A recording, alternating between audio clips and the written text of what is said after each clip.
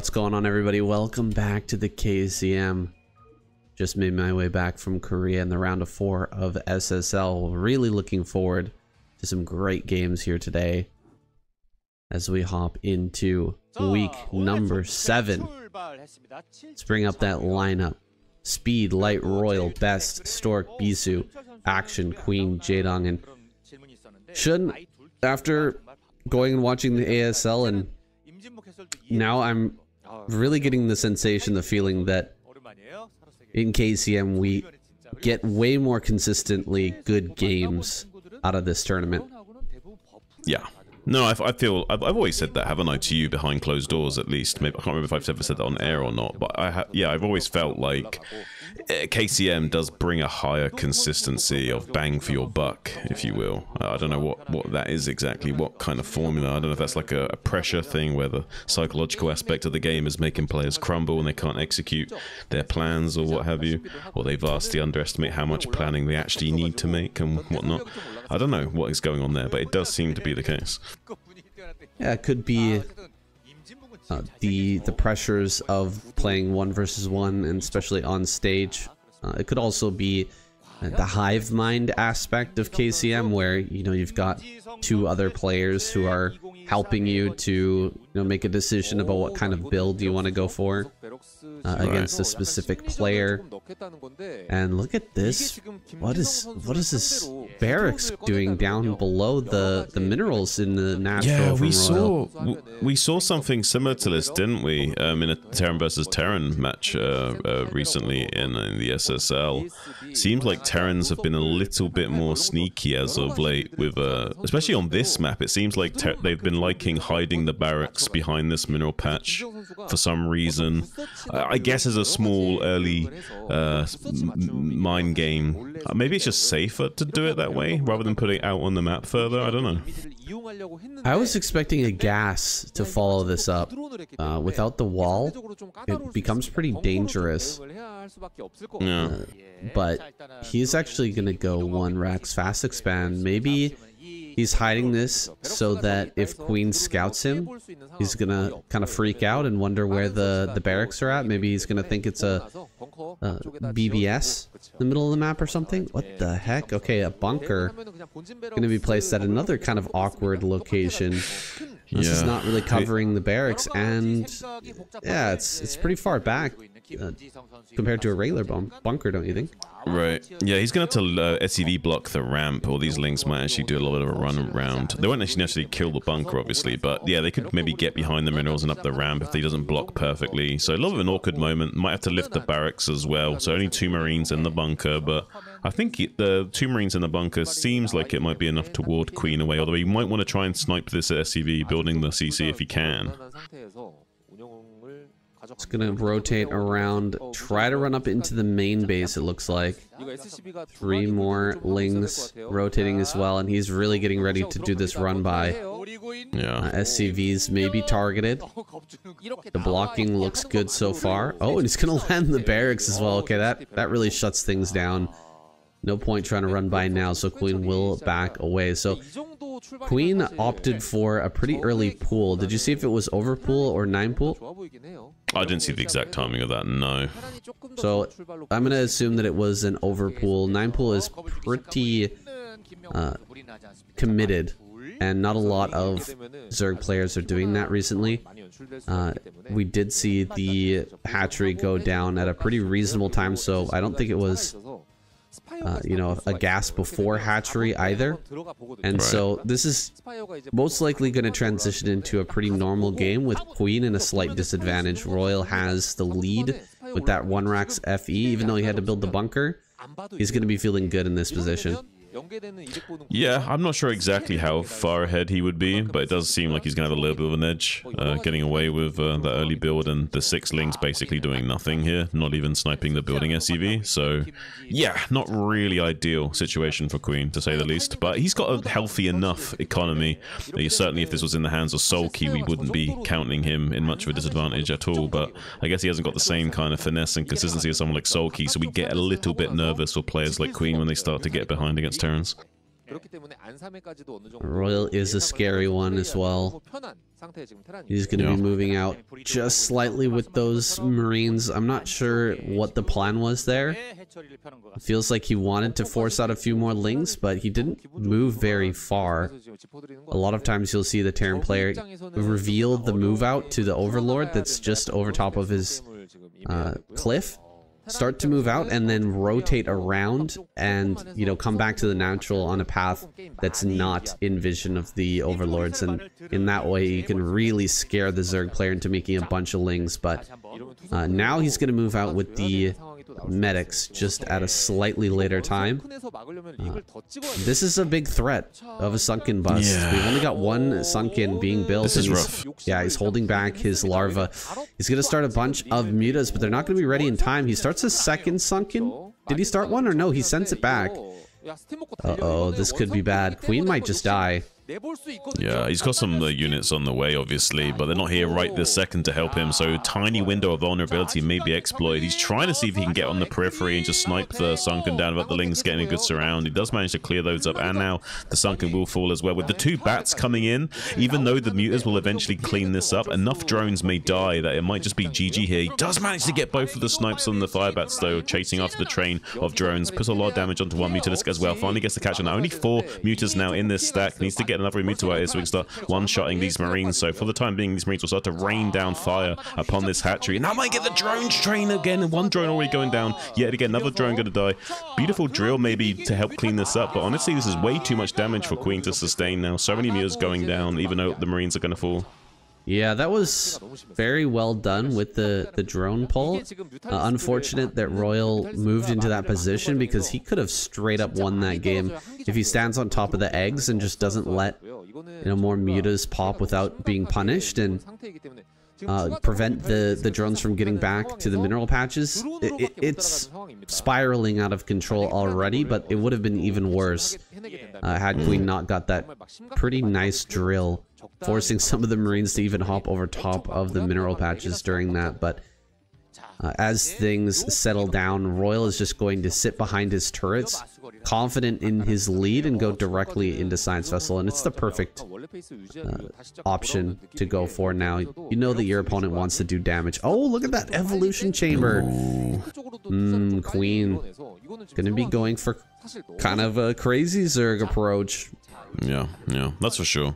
But what about this third base? I mean, it's not going to be easy to secure and maintain for Queen, so getting enough gas online to support those Ultralisks might be very tricky in this map, I think. So, I don't know, like, I'm still a little bit worried for him. The supplies kind of give you the impression that he's in a much better position than he maybe is in. But, yeah, I'm not sure how this is going to pan out. I have a little bit of a nerves for Queen going forward, though, because I just don't see how he's going to keep hold of the extra gas to support these Ultralisks later on. That third base is always a problem on this map. And where is he going to even try to take it? It seems like top right will be snagged, but yeah, this is one of the hardest maps to hold that third base. There's 2 different entrances to that, and Royal has all the tools necessary to break any base out on the map. As soon as he finds out about it and realizes that Queen's making this transition, he's going to immediately put the pressure back on. He's only sitting back at home because he's waiting for a potential big counterattack from Queen after taking all that damage to try and just win the game outright. Yeah, seems like Queen is trying to bait Royal around a little bit to see if he can get some damage down into the main. Like he's picking away at this depot and forcing Royal to come and save it so he can swing back into the Terran production line, take out a few turrets, and maybe get on top of the racks a little bit. And maybe if he can get some good micro trades with those skirmishes, he would eventually whittle down that force enough to be in a much more, you know, manageable position in the mid game going forward. But it seems like Royals noticed that and, you know, stopped falling into that trap over and over again. So finally just calling his bluff and not taking too much damage there. But for a moment I thought Queen was going to get into the main base a bit more and open up the position. Luckily Royal wasn't too foolish about that. Those science vessels are on the way now, double upgrades as well. Royal gonna react to the mutas flying in, but he's seen the base up in top right. And he's even going to save this turret. Wow, great repair there from Royal, keeping that alive. So frustrating as a Zerg player when you're looking for anything, any sort of damage, and the Terran is just responding in such a perfect manner, repairing a turret like that. You can't even open up that one position that you were looking for. Yeah, I mean, it does push you to your limits as a Zerg to like try and create opportunities when there's none to be had naturally. So it kind of forces you to really like think creatively to open up the Terran's position or try and force him out of position to then, you know, do a bit of a tempo swing somehow, some way. But seems like Queen is still just going to try and deal with a battering ram action on this northern flank in the main base. See if he can get down the kill on this academy. Does look like he's going to get the academy at the very least, and I'll put more pressure on the Radiate. Does come down. It's taken him a long time to split up that Radiate Muta. That's a long time indeed. So much damage done onto the rest of that stack, and it's all bruised up and softened. So now Royal's going to feel extremely confident marching across the center of the board right now, just threatening a sunken bust. There's no lurkers, I don't think, to hold this. This could be just lights out for Queen. It looked like Queen was continuing to build mutas in the hopes that he could put together a Ling muta defense, but look at how soft these mutas are after all that damage from the Irradiates. I don't think that he can stop this force breaking in through his natural or going up to the top right. You know, this could actually leave an opportunity for Queen. If Royal tries to break into the natural with the 3 sunkens there and loses his entire force, then Queen's right back in this. But I don't think that Royal will be foolish enough to take that fight. He's sending another group up towards top right. That group may be getting sandwiched by a bunch of Lings. Let's see if he can get the kill on this. This is a pretty good engagement for Queen, and diving in with the mutas as well. He will clean up the majority of this. However, I don't think he has what it takes to hold off the next wave, which is coming down or coming up from the south. And plus we have these vessels. Oh man, just it's so tough right now for Queen. I mean, and yeah, the 2 vessels have a radiate in just a second here as well. There's another 2 radiates available to Royal here, as well as such a strong stack of Marine infantry force. There's the first to radiate, devastating the remainder of that this flock. There's only like 3 left now, so can't really do anything. Queen's going to lose this base, more or less guaranteed, and that's what we were talking about earlier. How's he going to hold on to this 3rd gas to support these Ultralisks? He's got his Ultralisks out at 12 minutes, but now he's not got no 3rd gases. Exactly what we were talking about, saying GG. There it is. Royal takes down Queen to start things off. An interesting opener from Royal. And it seemed like Queen was expecting some sort of 8 racks, going for that overpool and building so many Lings. How many did he build? 8? That's a pretty heavy commitment in the early game, and it really didn't pay off for him. Well, I thought he was at least going to kill the building SCV on the CC when it was like dipping to like the bottom left or bottom right on the build cycle, but didn't even try and go for that for the compensation. I was a little bit surprised. Yeah, things really spiraled out of control from that point on. And now we're going to be jumping into a PvP, guys. Game number 2, it's coming right up. Okay, game number 2, Royal versus Best on Deja Vu. You got Best down here in the bottom right, Royal in the top left. Cross map. We're going to see Nexus first. I mean, you could see anything on this map. It's hard to say, saying, you know, like we could see some craziness or some very greedy play. The world is your oyster on this map in terms of the range of builds that you have access to, although that equally you have to consider the range of play that will be available to your opponent as well. They might be doing some very cheesy shenanigans in the early games, like a proxy factory floated into your main base and what have you. I haven't seen that yet on Deja Vu, but I guess it makes sense. There's a lot of space to the north of Best. Monty Hall. Oh, this is Monty Hall. Oh my gosh. Yeah. I apologize. I was trying to figure out which map this was just by looking at the mini-map, but... To be fair, I didn't even correct you and say what the name was. I just started describing Monty Hall. So yeah, also my fault for not correcting you on the name right away. Alright, so Monty Hall, that completely changes everything. Royal gonna go ahead with a pretty quick gas. Gas on 11. He's gonna have a very fast factory, but definitely can start to float that out and try to figure out where Best is taking this Nexus first. Right. And he might be able to punish this. Yeah, I imagine he can potentially punish this. I don't know if he will commit to that or not, but what I'm curious about is if he'll do some kind of like forward factory, because we sometimes see these Terran players like to hop over their SCVs into one of these lanes, sometimes the top lane, and just get a quick factory going and see if they can squeeze that in by drilling it over the mineral line. And against the 12 Nexus, there might be a chance that he can maybe get some counter to do to this 12 Nexus and get some damage done to Best here, especially if Best is feeling a little bit more safe than usual with the semi-island setup. Trying to hop over with the probe. He's going to be able to get this. Needs more money. Doesn't have enough right now to build this again, so he's going to back off for now. Both Terran and Protoss can do this little trick, guys. Where you build a building and then try to hop over the mineral patch. Usually it'll be with a supply depot for the Terran. You just keep resetting the the SCV. He's really trying here. Hopefully the SCV will float to the south, and then you'll be able to cancel and get off of it. Place your bets, guys. It's like, having a very it's like the roulette wheel at the casino, right? Like you never know quite where it's gonna go. Maybe it'll eventually.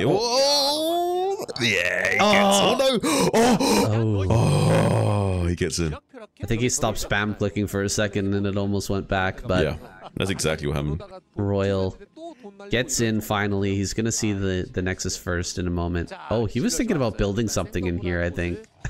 He saw the opening and he went back. But the Zealot, oh my gosh, really? Royal didn't scout the base? He lost rough, it to a Zealot. Oh man. That's rough. Yeah, that's rough, I'm not gonna lie. That is really, really rough. Here we go. Vulture over the wall. Dragoon do a will lot be of out damage. soon. Yeah, it could do a lot of damage, but yeah, this is we'll have to see about it. Yeah, it's pretty delayed. I mean, it might get 2 or 3 probes here, just barely. It might just barely get 2 or 3 here. Starport in the middle of the map. Yeah, he really needs to get some damage because Best has been pumping away probes at this natural. He's gonna jump on top with the probes. He's gonna get one more. Just 2. That's a bit sad for Royal. It's a little sad. It's a lower end on the stick for the range of potential value there. But it is what it is, you know.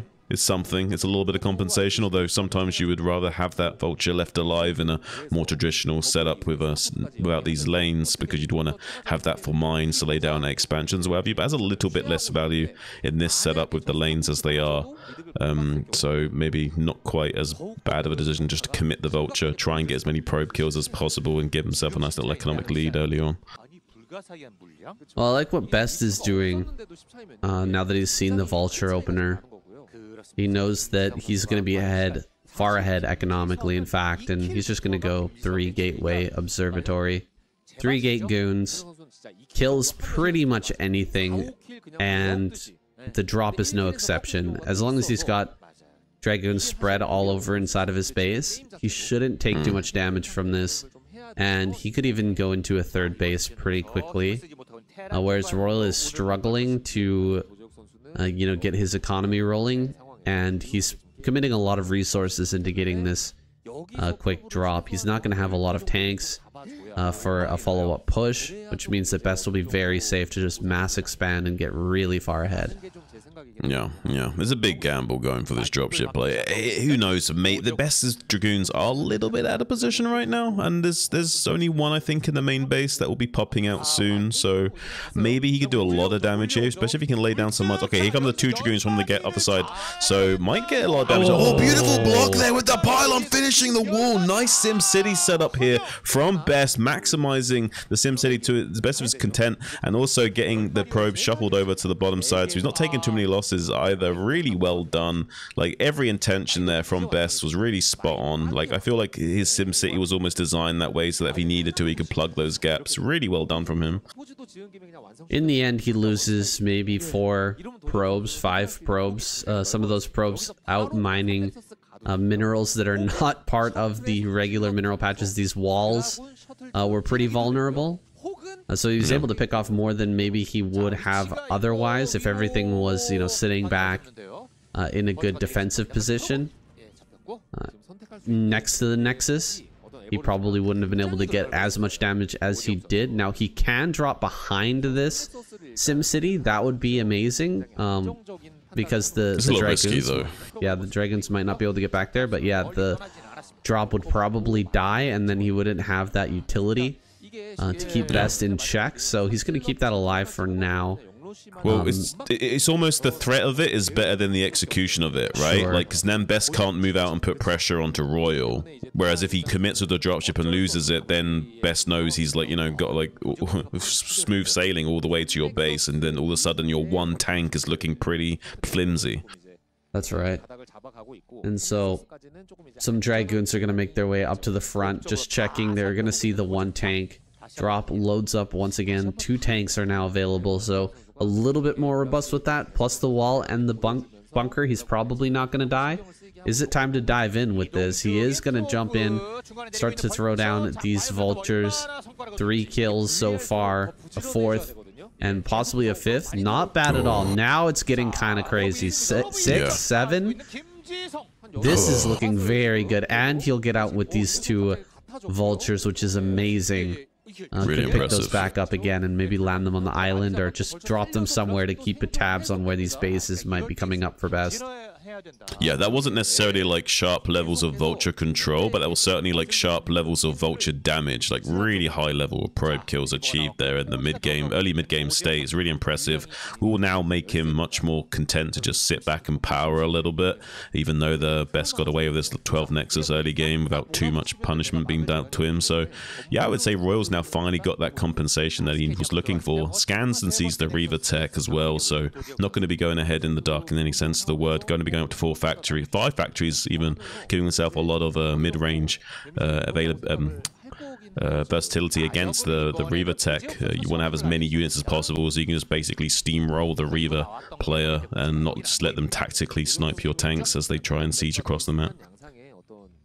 He opened with a starport. Did he make a Wraith? It can be a great counter. I don't think so. It can be, yes, but I don't think he did in this case. He does sometimes, though. Yeah, it seems like he hasn't built that. Bit of a missed opportunity there. Sometimes if the Protoss player loses the Dragoon, they kind of have to bring a Dragoon if you build a Wraith.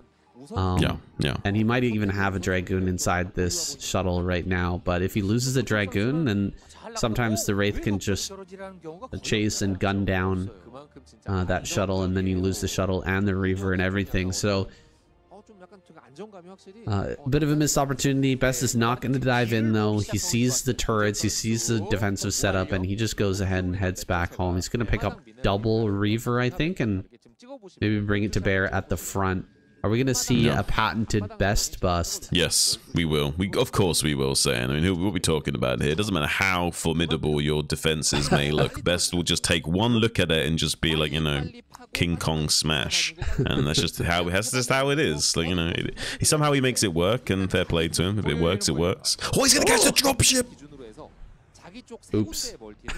Well, he didn't have vision of that control tower. If you guys didn't know, when you lift off your building and leave the add-on does not continue to grant vision. It becomes neutral. Yeah.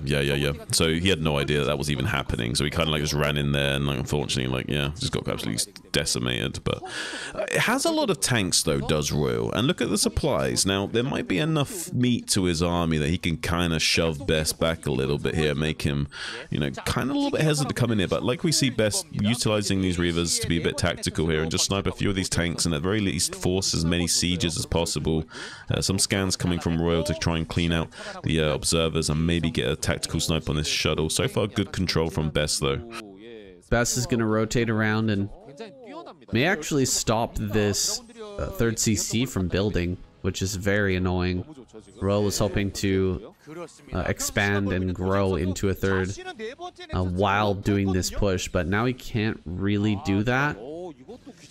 He's also going to be taking some damage on this supply depot, so he'll have to bring some of his rallies back. Oh, the Reaver goes down. Best was not paying attention. trying to get these Dragoons to go in and fight, and he's putting together some Templar and Storms to try and break this push. So losing some of the utility of those Reavers might be painful, but the siege up is quite late. All the Zealots get on top of a lot of these tanks. The drops, oh god, the storm as well is insane. So much damage.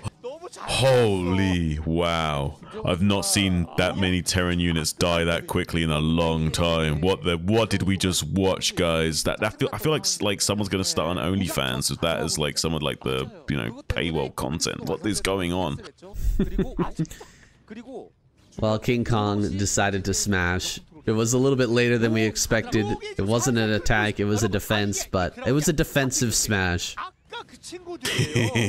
Yeah, I mean, it was a bit of a calculated smash, right? Like he didn't just run in and smash. He kind of like ran away, made it. He did like a false charge. You know, like the gorillas in the jungle, they false charge you, right? They don't actually charge you for real. They kind of test you to see if like you'll actually flinch and like be shit scared, right? So if you hold your ground against the false charge, the gorilla might actually be like a little bit wary of you and back up a little bit more. Whereas, yeah, we kind of saw that from Best, just a nice little false charge. Royal held his own, so, you know, Best retreated to the jungle a little bit. Royal got a little bit too cocky, though, stepped into his territory and got ripped apart. Yeah, the late siege was very painful. Royal lost so many tanks. He has to take a third base now. There's no other choice. You can't put together another army like that this quickly. And these bases mine out kind of fast. I don't think we ever checked that, did we? Shouldn't. How many minerals are at each of these patches, but it's got to be you less. mean the expansions? Yeah, these expansions. Is it 1500? I don't know. I think it's normal. I think it's normal. But look, it's I don't think they changed it's already it. mined out. It's 13 minutes in, and the natural's mined out. I don't know. Wait, which natural? You mean Best natural? Royal's natural. Oh, Royal's natural.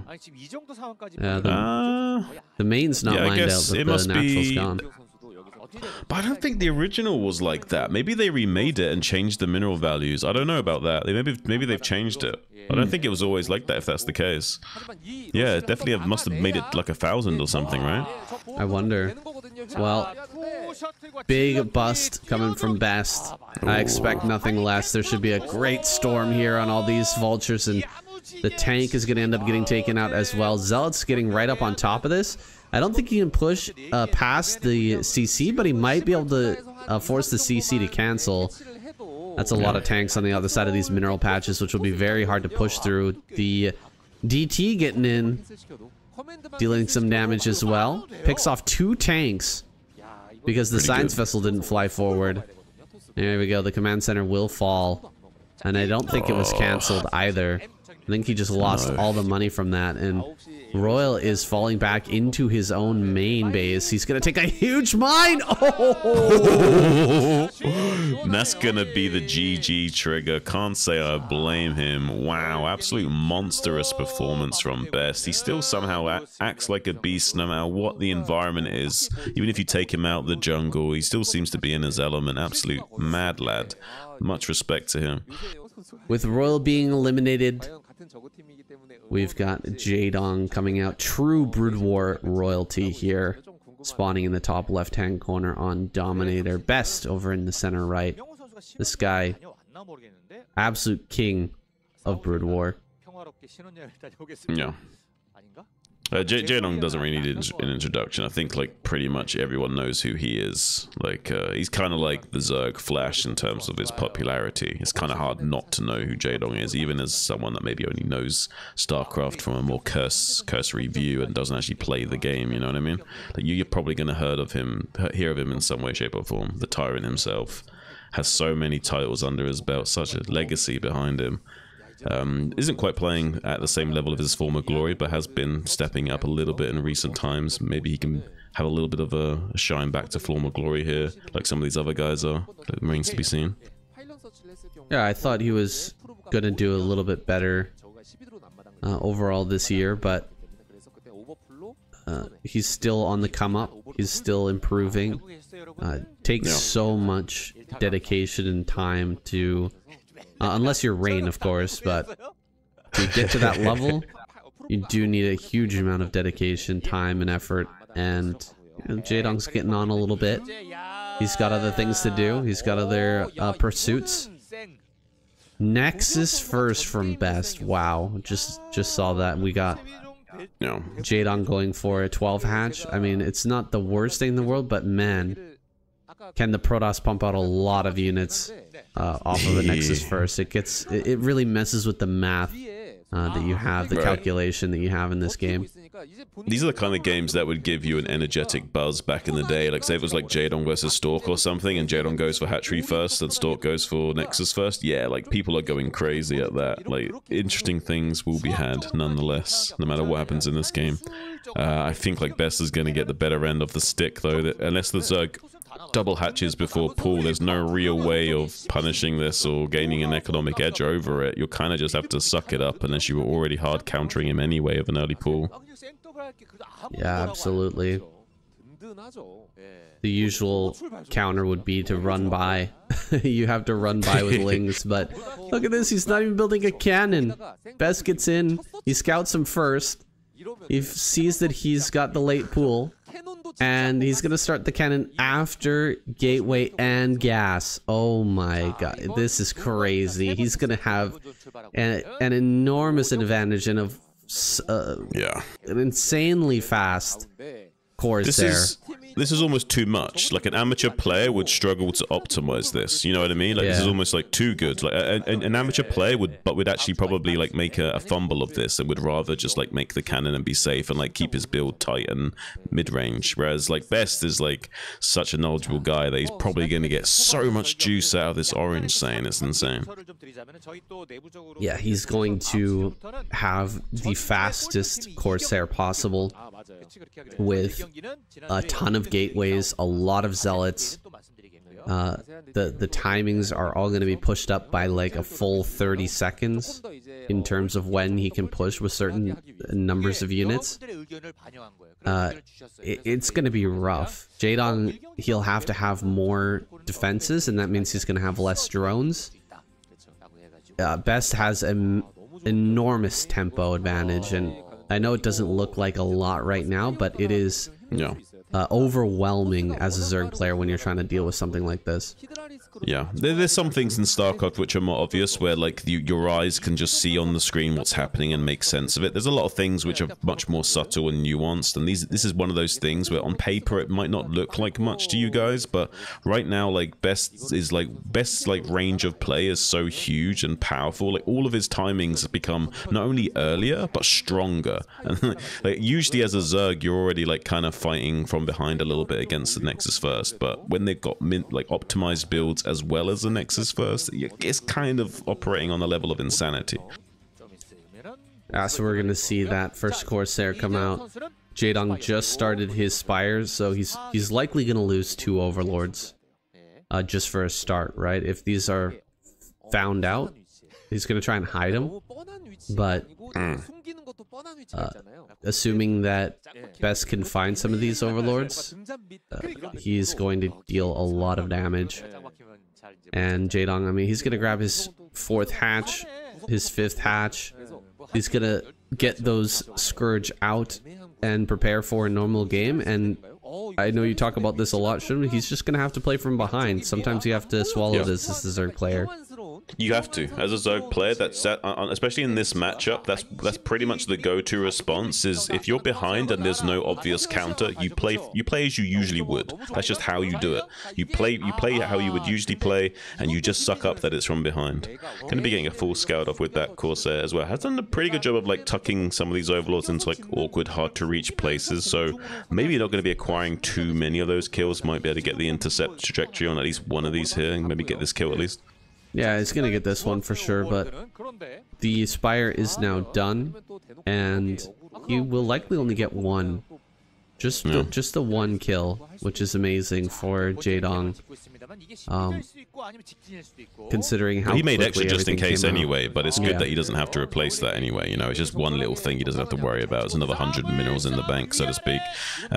Beautiful surround on these zealots. Actually, took a little bit while from Best to deny some surface area. Finally, going to be getting some better trades by tucking his zealots closer together and microing them back a little bit. Jaedong's still pressing the issue and trying to get as many forced interactions as possible. All the zealots are on like red HP, super low. Beautiful HP management here from Best. Jaedong really overestimating his own ability there, but might be able to drill and kill all three of these zealots really quickly with good stacking of the drones. You have to align the drones manually before you shoot to make sure they all fire, but Jaedong did a pretty good job of that. Didn't really lose too many drones there, fortunately. Just one drone ends up going down, a little bit of lost mining time.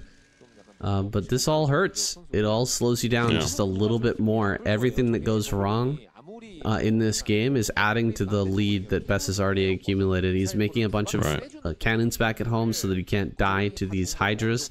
He's going to come across the map with 4 Corsairs. These Overlords are going to start to die very quickly, and Jaedong not reacting, doesn't even get any damage on these Corsairs, so they're going to keep moving through and killing off more Overlords. This can spiral very quickly.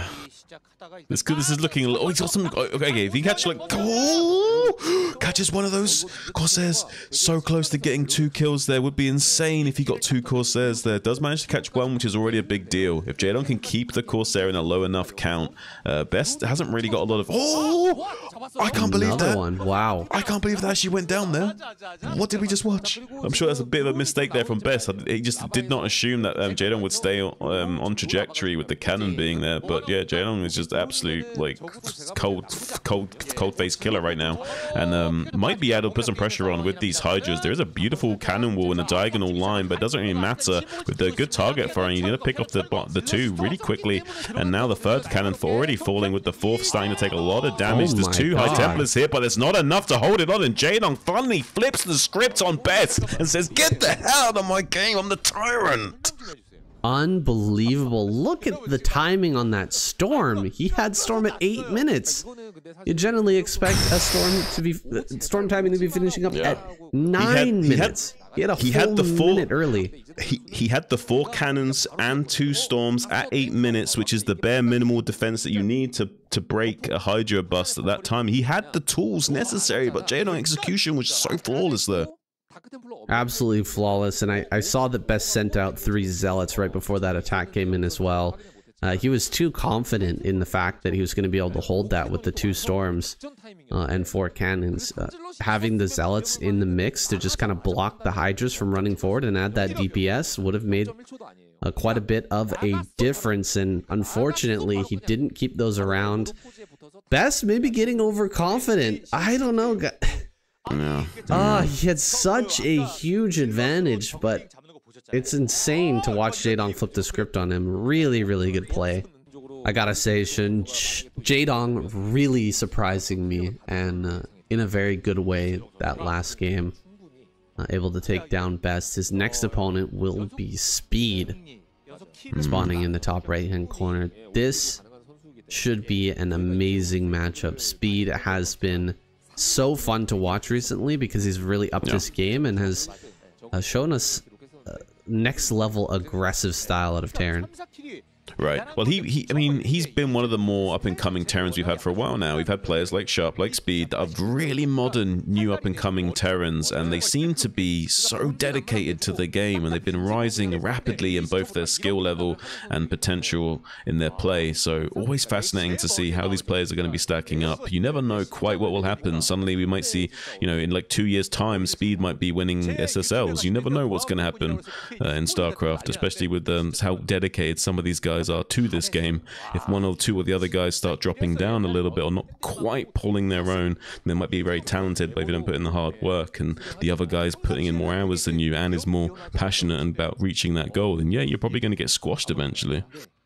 For sure, and Speed seems to have that longevity or that dedication that's necessary to reach the pinnacle of StarCraft play, and he's going to be opening with a wall on kickback.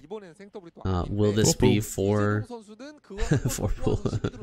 will this be for a double starport play, because we know that Speed's very good at that type of style. Yes, and yes, he will probably go for that, and he should go for that, because this is one of the best maps to go for Wraiths on, I would say, for sure. And I think it'd be amazing if he's also, I think, one of the better Wraith users, if I'm not mistaken. Like, once upon a time that didn't used to be the case, but he is pretty adept in his Wraith control. Like, certainly, like, players like Light once upon a time were considered the best in their Wraith control usage, but I think in modern times there's a few players like Speed that have a little bit of extra finesse with their Wraith control. Yeah, he's like a Leda who knows how to play the rest of the game as well. Can pull out those Wraiths every once in a while. That was the thing that we were talking about with Leda a long time ago. It's like, wow, his Wraith control is so good, but if only he could do all the other stuff too. But it seems like Speed has that level. Right. Yeah, if you could have like Later's like Wraith control, but like Flash's overall game knowledge and stuff, and then like he transitions from the Wraith control into the standard games like flawlessly, like, oh my god, he would be such a monster. And like, I think he'd have like a Wraith meta, and like Starcraft would look a lot differently. Wow, he sent one Marine across the map. This is just to force the drones off the line over here at the natural. Will he build a bunker? Oh my gosh. Yes. Supply depot. This is so annoying. The Lynx can't get on top of this. Oh man. Oh man. Beware the ladder this week, Zerg players. This is gonna be a thing for a while, I bet. Oh man, that's so annoying. That's more than annoying, yeah. You're gonna have like Zergs like rush to like drill the Marine as it comes in. They're so desperate not to let it get behind the mineral line, you know what I mean? Yeah. Well, he can mine, I guess, off of a couple of these patches. Jaedong just going to mine what he can while he can. He has a sunken coming up at the front as the Vulture runs in. Is it going to finish in time? Oh, it's pretty close. He's going to run by. Oh my gosh, he just barely makes it through. 10 HP on that. And he's going to keep it alive as long as he can while he starts this Wraith production. This is starting to put a lot of pressure on a Jaedong. This is a very low HP Vulture, but it doesn't matter. As long as it's got some HP on it, it can continuously micro against these Lings forever, killing off more and more, and maybe killing off some drones as well. This is going to spiral out of control very quickly. There we go. He picks it off with that one Ling. That was a very scary moment there as that Vulture gets behind the mineral patches. Things can get really out of control, but he picks it off. But will he be ready for the Wraiths? Where's the Spire? I mean, he doesn't have one. I mean, he doesn't have one ready yet. Like, the Wraiths will probably do significant damage to Jaedong. I don't think he's necessarily going to be dead, but I feel like he might take almost critical damage. I don't know exactly how this is going to go down, but he's going to lose a lot of Overlords very quickly, and that might put him into a downward spiral where he's not able to produce any Scourge, any Mutalisks for a very long time if he keeps chain losing Overlords and drones over and over again here. I hope his Overlords are way better hidden. I think there's one Overlord that's also about to be caught here at the third. Oh, I would love to see Burrow right now. Did Jaedong go for it? It's so powerful in these situations. It doesn't seem like he has it. Let's see. This drone is about to get picked off. He's running the drone, so it's unlikely that he actually has Burrow. He pops it into the extractor, and he hasn't lost a drone yet. He still hasn't cleared out that Marine, by the way. That thing's still sitting there. Oh, that's so annoying. The depot's not even finished, so we can just cancel that to get his money back on that later as well. It's kind of crazy. Oh, that is insane. There we go. He does cancel. Gonna run out, try to kill one drone. Not gonna get it. But that was insanely annoying. Speed, you know, maxing out his annoying stat. Kind of crazy. I mean, that's what we've seen from these modern Terrans, is they've just been all over the enemy's faces, and like, I think that's a great modern approach to Starcraft. I feel like Terrans got a little bit too comfortable just sitting back and relaxing, and you really do need to apply pressure while you're growing as Terran, you know? Like, it's one thing to to grow, but to play a great game of StarCraft, you want to grow while applying pressure to your opponent. Doing a great job of coming to the main base with these Wraiths, can be picking off one of those Overlords very quickly and starting to go to town on these units. Has the cloak abilities. As long as he can just dodge out of the way of the Overlord, he'll be okay, but he lost one of the Wraiths really quickly there. Took some hits on the others as well. Needs to be very seriously careful with these Wraiths. One tiny misstep, they're like paper tigers. They can dish out a lot of damage of their Gemini missiles, but as soon as you take just a few volleys from these Mutas or one or two Scourge connect, it can all go downhill from there. Yeah, he thought that the other Overlord was a little bit further away after picking off that first one. Thought he could get some more damage going. He's actually going to get... Oh, wow. Gets one drone, but can he hit this Scourge? Just barely out of range. Nice control there by Speed.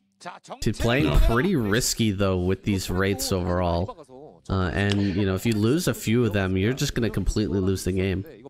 Yeah, it's a very tenuous thing. You got to be really on top of things, because if you just like lose one or two Wraiths accidentally, suddenly you've got no air superiority, and then the whole build kind of just falls flat on its face. So if you make one tiny misstep with these Wraiths, it will probably be disastrous for him. So far he's done a reasonable job. He did do a lot of damage with Vultures early on, although to be fair, Jaedong did weather the storm. Like, he didn't take as much damage as he could have done.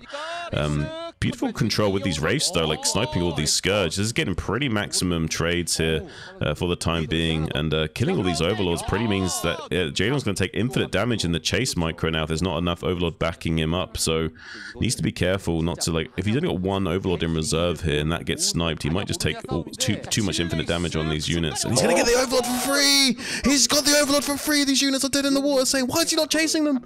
Oh my gosh, he doesn't chase? That's crazy.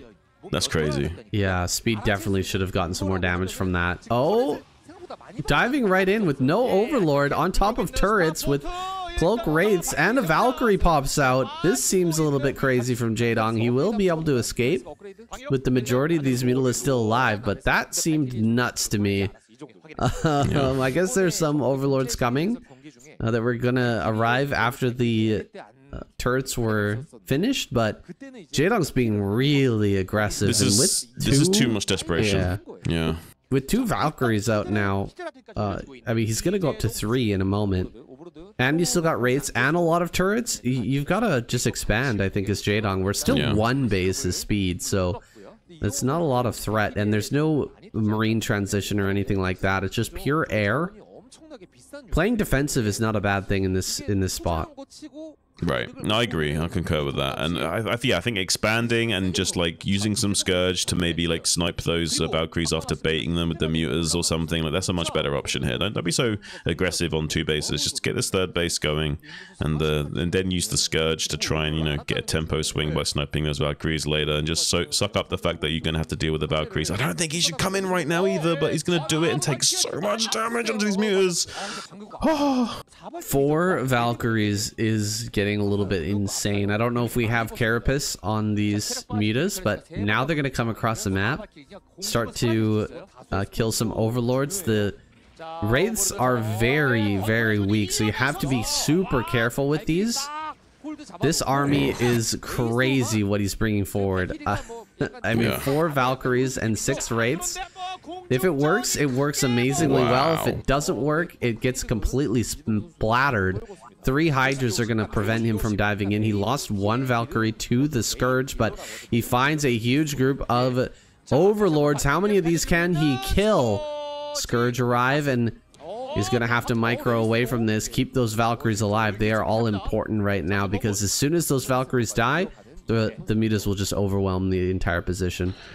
I'm so speechless that like more Valkyries haven't fallen. It's really unfortunate for Jaedong. So many Scourge dying just before they can connect. Another full connection on those Mutas with the Valkyrie missiles. Like, this is just so much damage for Jaedong to weather. I don't know if he can stay in this game for much longer. He's taking so many drone hits. The expansion's really slow as well. Finally catches some more of these Valkyries. The other 2 are very dangerously low on HP as well, so 2 Scourge could kill both of those, but so many drones have been going down to this small pocket of a Wraith fleet here. Just even 5 being enough to burst laser down those drones with 1 volley. And now this is what we should have seen earlier, is a little bit more aggression once the cloak with no vision is a factor, and putting down more Gemini missiles onto those Mutas as they're on the escape. air Terran play. Didn't think I'd ever see it, but here it is. Pure air units. Lurkers are going to come to the front. We do have a bunker with some turrets, but no scans at all. So you might lose all of the supply depots anyway.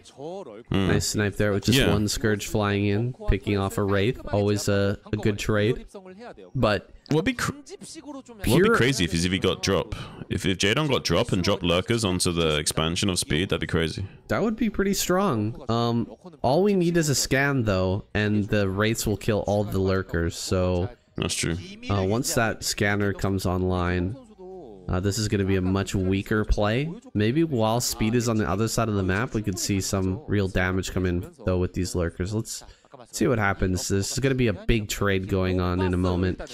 Passing each other. It's so funny. Look at that. Look at that. And there's the other unit scouting in the middle as well. Literally went through the strip of non-vision there, like threading the needle with those Lurkers. Now he's going to have a small air of safety maybe, and these Lurkers actually might be able to get something done by pouncing on the natural wall in here.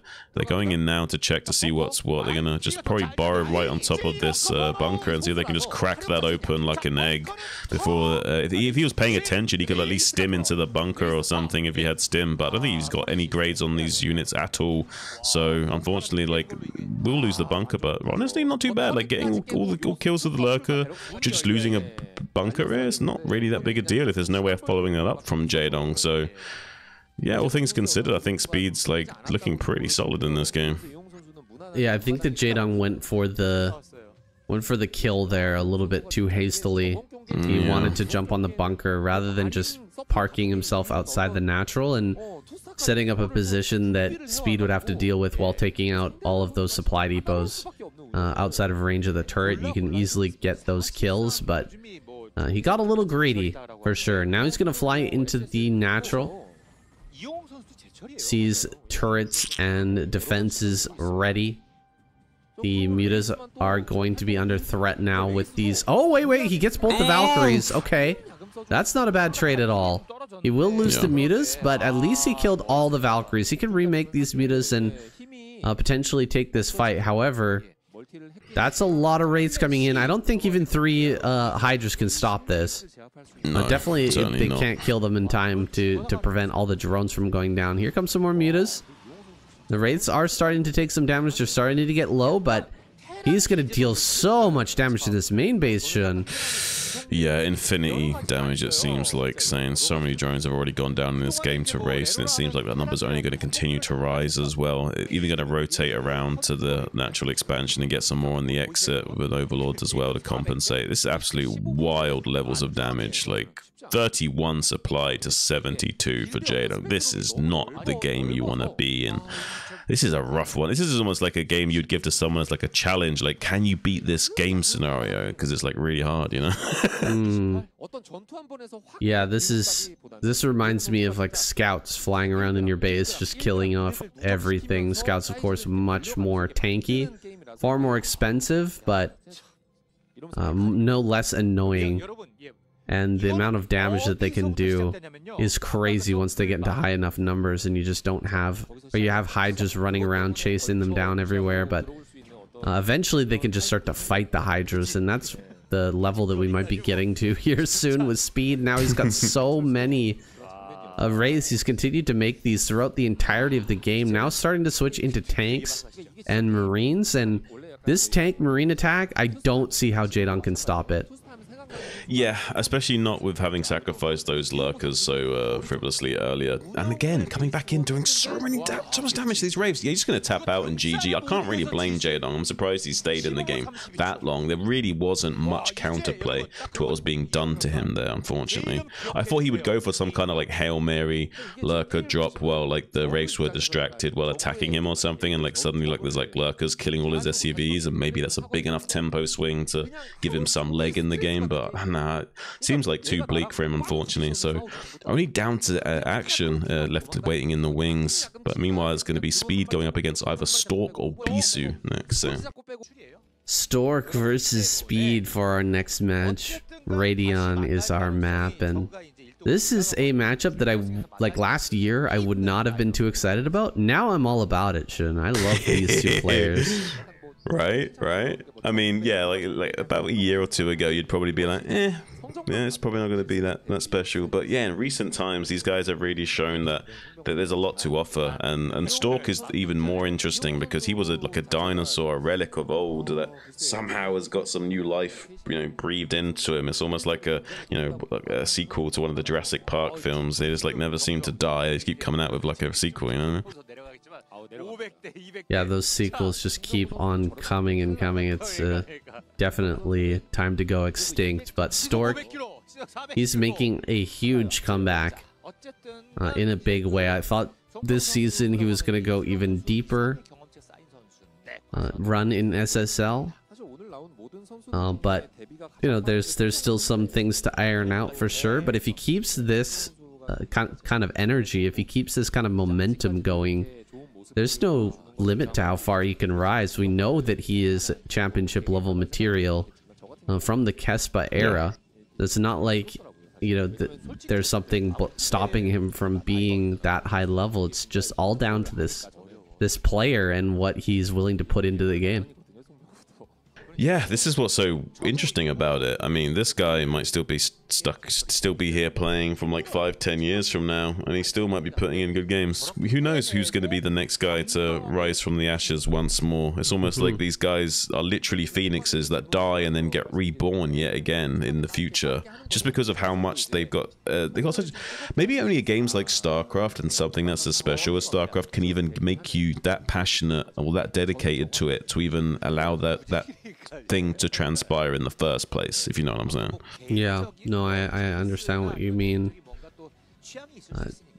Such a special game is the reason why we're still here 20 years later casting these and enjoying these games, and we're still hype about these matches and who's rising and who's waning. What stories they tell. Stories, the adventures that these guys go on when they try to qualify for these different tournaments and show up these amazing games. Now, I want to talk a little bit about this one. Stork has already thrown down his Nexus on 19 before his Dragoon, so he's getting a little bit greedy with the early Nexus, but seeing that it's a cross-map position, I think he should be able to get away with it. Speed, on the other hand, opened with a pretty early CC. Does he have a factory started yet? I think he does, but I don't see it. I don't actually see it. Okay, I think he just started it now. He's definitely floating out his barracks. I'm just looking at the mini-map right now. Oh, there it is. There it is. So yeah, he just got that started. He went for CC before factory, but kind of a mixed gas opener. So not a full gasless fast expand, but a pretty fast CC nonetheless. Yeah, very fast command center, and I mean, Stork is going to be super safe with the cross-map Nexus first. It's Radiant, the longest rush distance we have in the game. It's such a beautiful standard map as well. Like, they've done a great job with this. Like, we had some good standard maps in the past, Polypoid, Vermeer's been okay. Sylphid actually was a pretty balanced map, but it wasn't a standard map, it had like a lot of gimmicks to it and what have you, which made it a bit lopsidedly balanced. Whereas this map is like really like right in the middle, 14 bases, like beautiful long rush distances, forcing open play and like much more dynamic range in the mid-game phases. Yeah, it's a perfect balance in this map. I'm really impressed with the map makers and pro gamers that managed to put this together, and I think they worked very hard on it. Absolutely, it's given us some great games, and I think we'll continue to do so for many seasons going forward. I would love to see other maps made by AMD come back though, like Vermeer. When are we going to see that back in the map pool? I missed that map. I don't know. It's a good map, but I think it was a little bit less balanced than people originally thought. I can't remember what the exact statistics were on that, but I think it turned out to be a tiny bit less balanced than we originally thought. Something like this, I think, is much more well-rounded and what have you. So, yeah, but I do agree, though. I really like the geometry of Vermeer and how it played and what have you. Even if it was slightly lopsided in balance, it's still a nice map to play on and watch.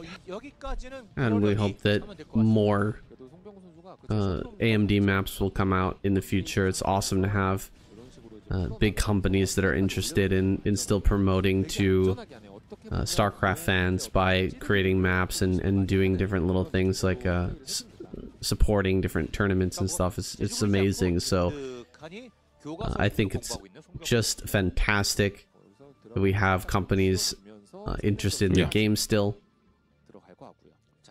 I think there's some loyalty there. I think, like, I mean, certain companies and, like, Starcraft's been around for a very long time, and Kesper was founded a very long time ago, and a lot of these companies and what have you have been, you know, working hand in hand with Starcraft and, you know, Blizzard, and technically, and so over the years, I guess there's maybe some kind of loyalty that's there as a result. They both kind of got each other's backs, at least a little bit.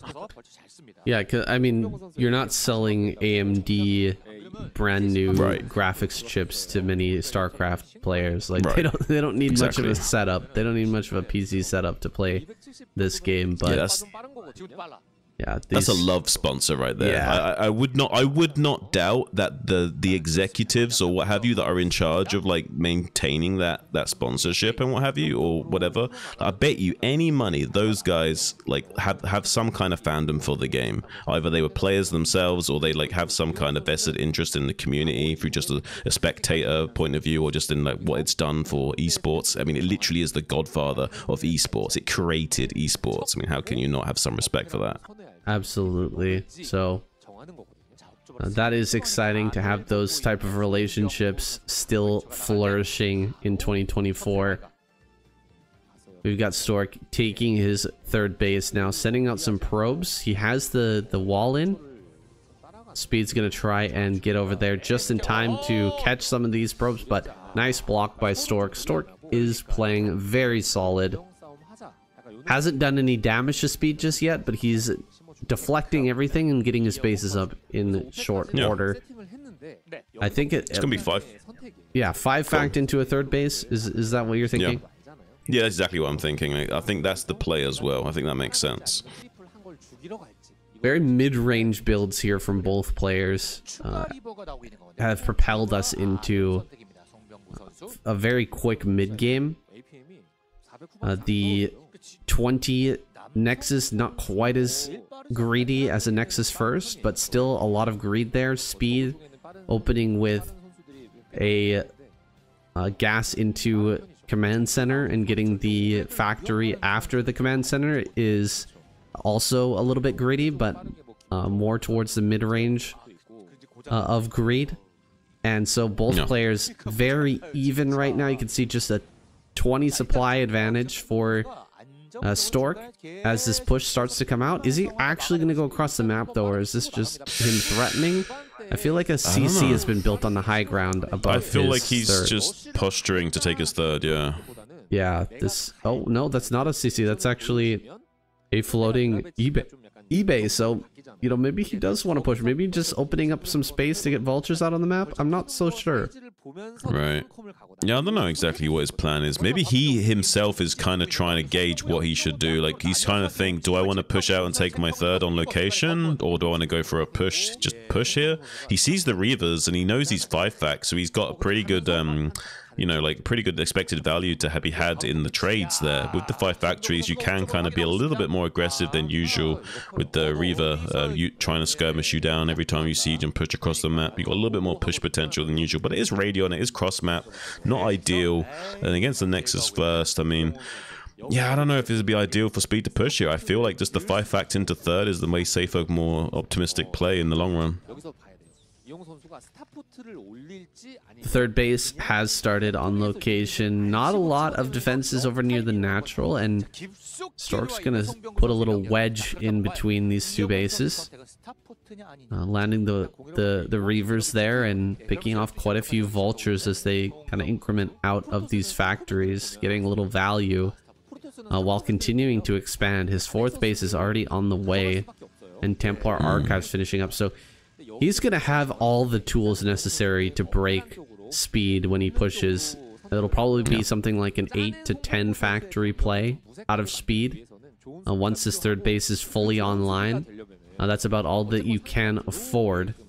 And Speed may push with 1-1, or he could sit back, kind of wait for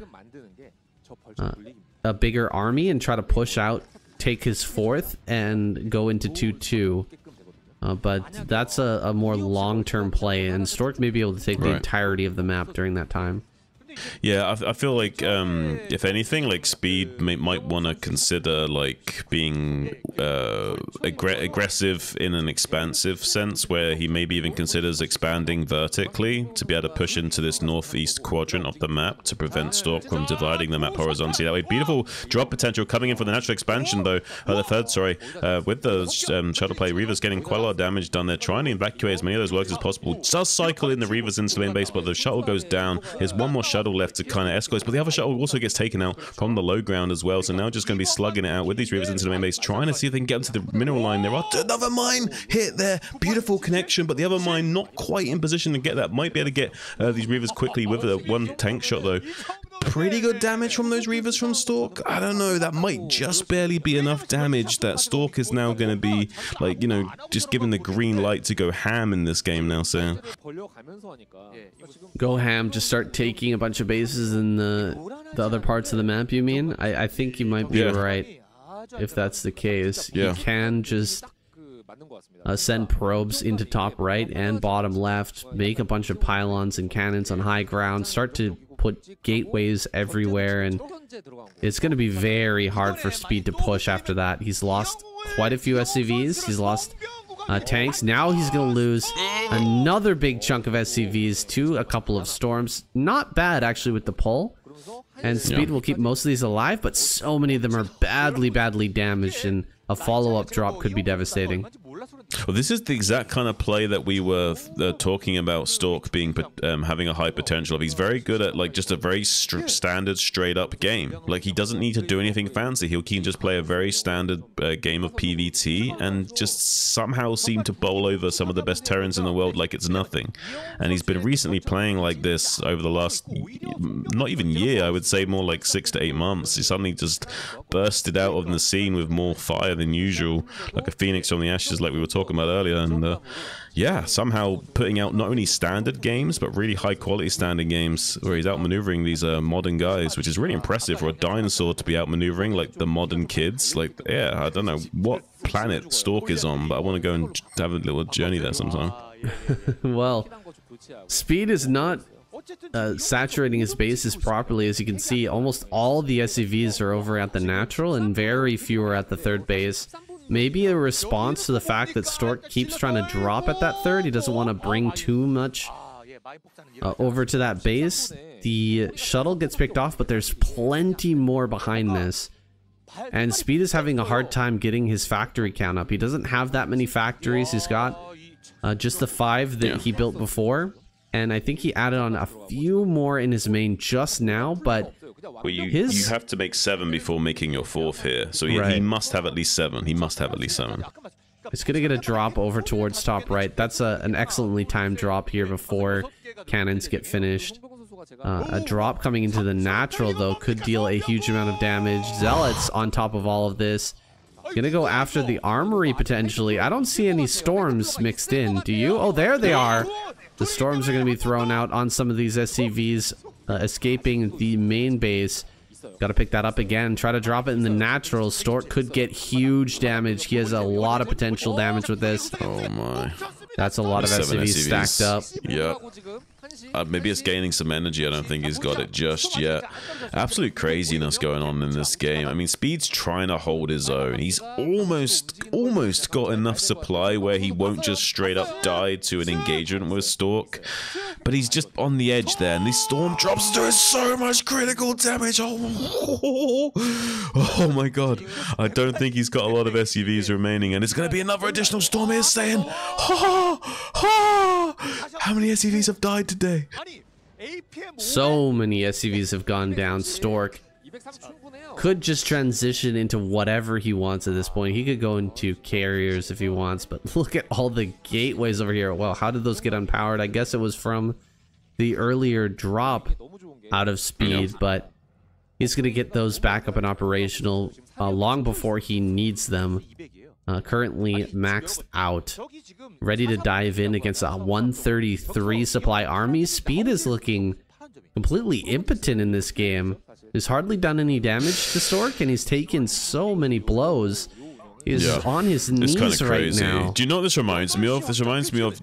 Do you know Sherlock Holmes? I think it was one of the movies where he's like hitting the guy, but he's like calculating in his head how he's gonna hit the guy to discombobulate him like perfectly to win the fight. Like not winning with like brute strength, but like really tactically just like attacking his muscles and his vision and his lungs and shit.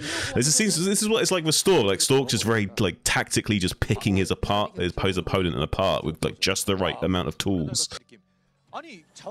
Another drop here. Oh my, this is when things get really insane, when he can just throw away 5 shuttles into your natural with a huge amount of zealots, and he just doesn't even care. Oh my goodness, that storm as well, dealing so much damage. Another storm, gonna kill a whole bunch of tanks. Oh, he's forcing so many bad traits out of speed, and even though he's just wasting masses of shuttles, some of these are gonna get out, and he doesn't even care. Look at his money. None of it matters. He can just remax. Oh, more storm in the main as well. This is crazy. Like Stork is playing like an absolute machine right now. Like this is kind of wild that Stork is playing this strong while just doing a straight up game. Whenever the Protoss gets this far ahead, it's devastating. Terran just can't do anything. He's got 112 supply and he's gonna try to push. But he really doesn't have options. If he sits here and tries to rebuild, now he's gonna lose everything. Okay, he drops the no energy temple. That's gonna do nothing. But the supplies are a little misleading. He's lost so many SEVs that he has more army than the supplies does indicate. That's why we see so many tanks there. But look how clumped up they are. They're gonna get bombed and stormed into oblivion. Oh my god! Ouch! Speed taps out. That was a brutal finisher to a torturous game for Terran. Anybody got any flex tape? He gets the clapper. Stork is truly back in that final form we were talking about. We haven't seen him play like this since Kespa era. It is so fun to see. If he was able to pull out games like that in SSL, I feel like he could have gone right to the finals. I think so as well, and this is why I get excited about it, because it gives me chills, because I know what this guy is capable of, okay? Like, call me a nerd, sure, but trust me, this guy is like on the verge of maybe making a comeback, and it's so exciting to watch. Well, I'm feeling pretty good about Protoss's chances of taking home a win this week. After that performance from Stork, he's now up against Action, who's spawning in the top right-hand corner. Pantheon is our map. Has he been looking as good against Zerg as he has against Terran? No, but his PvZ has been improved a lot as well. So while he's not playing as good in PvZ as his PvT, he's certainly way better than he used to be. He used to be comically bad in PvZ in a few years back. Now he kind of seems like he can hang a little bit. I don't know. We'll have to see. He was never like snow level bad. In the past, I know that. Well, bad compared to the ranking of player that he is, right? Like you'd expect someone like him, but this is how StarCraft is. Like usually, there's like even if you're a god in one matchup, you might be an absolute sausage monkey in another one, right? That seems to be the default, actually. Yeah, that most players end up like that, being very poor and specializing in one matchup. I've heard from a Korean that's because of an Asian cultural thing, where in a Western culture we're much more likely to like focus on our weaknesses and like be more well-rounded, whereas the Asian cultures are more likely to like focus on their strengths and just double down. You know, I think that probably makes sense. I don't know anyone, any foreign players who have like a very, very specialized matchup. Do you know what I mean? Like, I don't know any foreign players who are like, oh, they're just garbage at that one matchup, but they're amazing at, you know, this other one. So that there might be something to that, Shun. Maybe you guys can think of an example and put it down in the comments. I just can't think of anything right off the top. Now, Stork's getting in here. He's trying to block this hatchery. Action bringing 2 drones over to that third, trying to get this hatchery down, but oh my gosh, he continues to block that. If he'd brought the zealot over here, wouldn't that have done a lot more damage? I feel like bringing that over to the third, he could have completely denied that third base. I mean, to be fair though, like there's more chance of the Zealot being guaranteed cleaned up because there's no way the Zealot can ever get to safety that way. Whereas now, at least, like he has some more control over the game. It does lose potential in slowing down the third, but I think it makes the game state much less flimsy for him. And he's losing his scout probe, so having no vision, he'd much rather have the Zealot alive now. Given this game state. So yeah, it's a little bit dangerous because you never quite know what's going to be coming from action, and a lot of action could be coming in the way of like tons of Zerglings and what have you barreling down on natural. As far as Stork knows, there is a decent amount of Zerglings, but nothing too crazy. So Stork's going to play super safe and wait until he gets some cannons up before even thinking about checking what's what. And again, I think this position is not too bad for Stork. He only built a couple of zealots. Didn't lose any of them. Lost a couple of probes, of course, with the scout, but he's got the wall. He's got the complete ling-tight space here with the 1 cannon in behind. Action is going to 973 him, though, most likely, and you can very quickly die. This is a strong build at every single level, and if you don't get out and scout, the strongest build. Yeah, if you don't get out and scout, and there's really not much chance of Stork doing that for a little bit of time, because there could be some sort of ling attack. He could just die. Absolutely could just die to this. Yeah, if there's one or two of you not in the know, 973 basically means you got 9 drones mining minerals in your main, 7 in your natural, 3 in your third base. That's the optimal amount to make a very strong production of 3 hatchery worth of hydralisks to try and bowl the Protoss player before he's got enough cannons set up in the early game.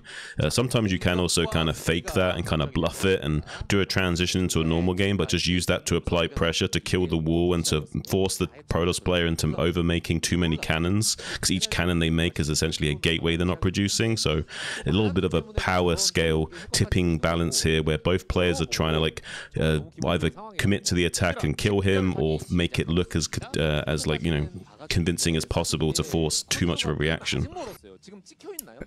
Backup cannon being built by Stork now. He's got 1 extra cannon at the back. May end up building another one. He's got 1 probe ready for this. The Hydras have been hidden quite well. There's another cannon. Okay, so he is aware that there's this possibility. And making that extra cannon, will he would cancel that if no Hydras arrive. But now that he sees the Hydras, he's just going to let that finish. Another cannon will start. He's building these quite far back from the wall, so it seems like he's just resigned to the fact that he may end up losing this forge. And he's just going to transition out of that, probably build 2 forges in the main. Yeah, I think if he made cannons too far forward, he'd be at risk of being busted, and that's what he's scared about. So he'd much rather just sacrifice the front and like get a guaranteed line of cannons in the back here. If he had maybe 1 more cannon already set up at the bottom, he might have considered putting forward cannons, but yeah, he only had 2 cannons in a good position, so it was just not worth to recommit to the wall. That makes sense to just break the wall and like make a couple of forges in your main base and just resign to it. It's unfortunate, but I agree with Stork's decision here. I think it's good that he's making this compensation. Yeah, this makes sense. He's definitely going to be okay from this spot. Evolution chamber starts, so we actually might see a scenario where action is ahead on upgrades, but Stork's going to start double forge in his main right away. Yeah. Drones are being made back at home for action. He's going up into 6 hatch Hydra. This is about as standard as standard gets when it comes to Zerg versus Protoss. Just killing the wall, switching into Spire. Everything looking pretty even after this initial opener.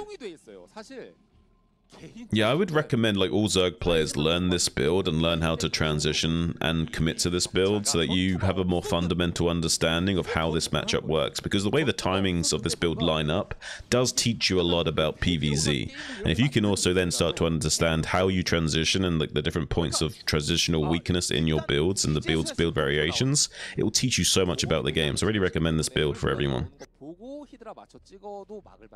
Yeah, it's a build that can get you some pretty easy wins as well when you're struggling against Protoss. If the Protoss is not able to or not willing to build enough cannons, not able to scout you, then you can get some good easy wins. But it can be it pretty challenging. It has the highest win percentage. Yeah. It has the highest win percentage out of all the other builds.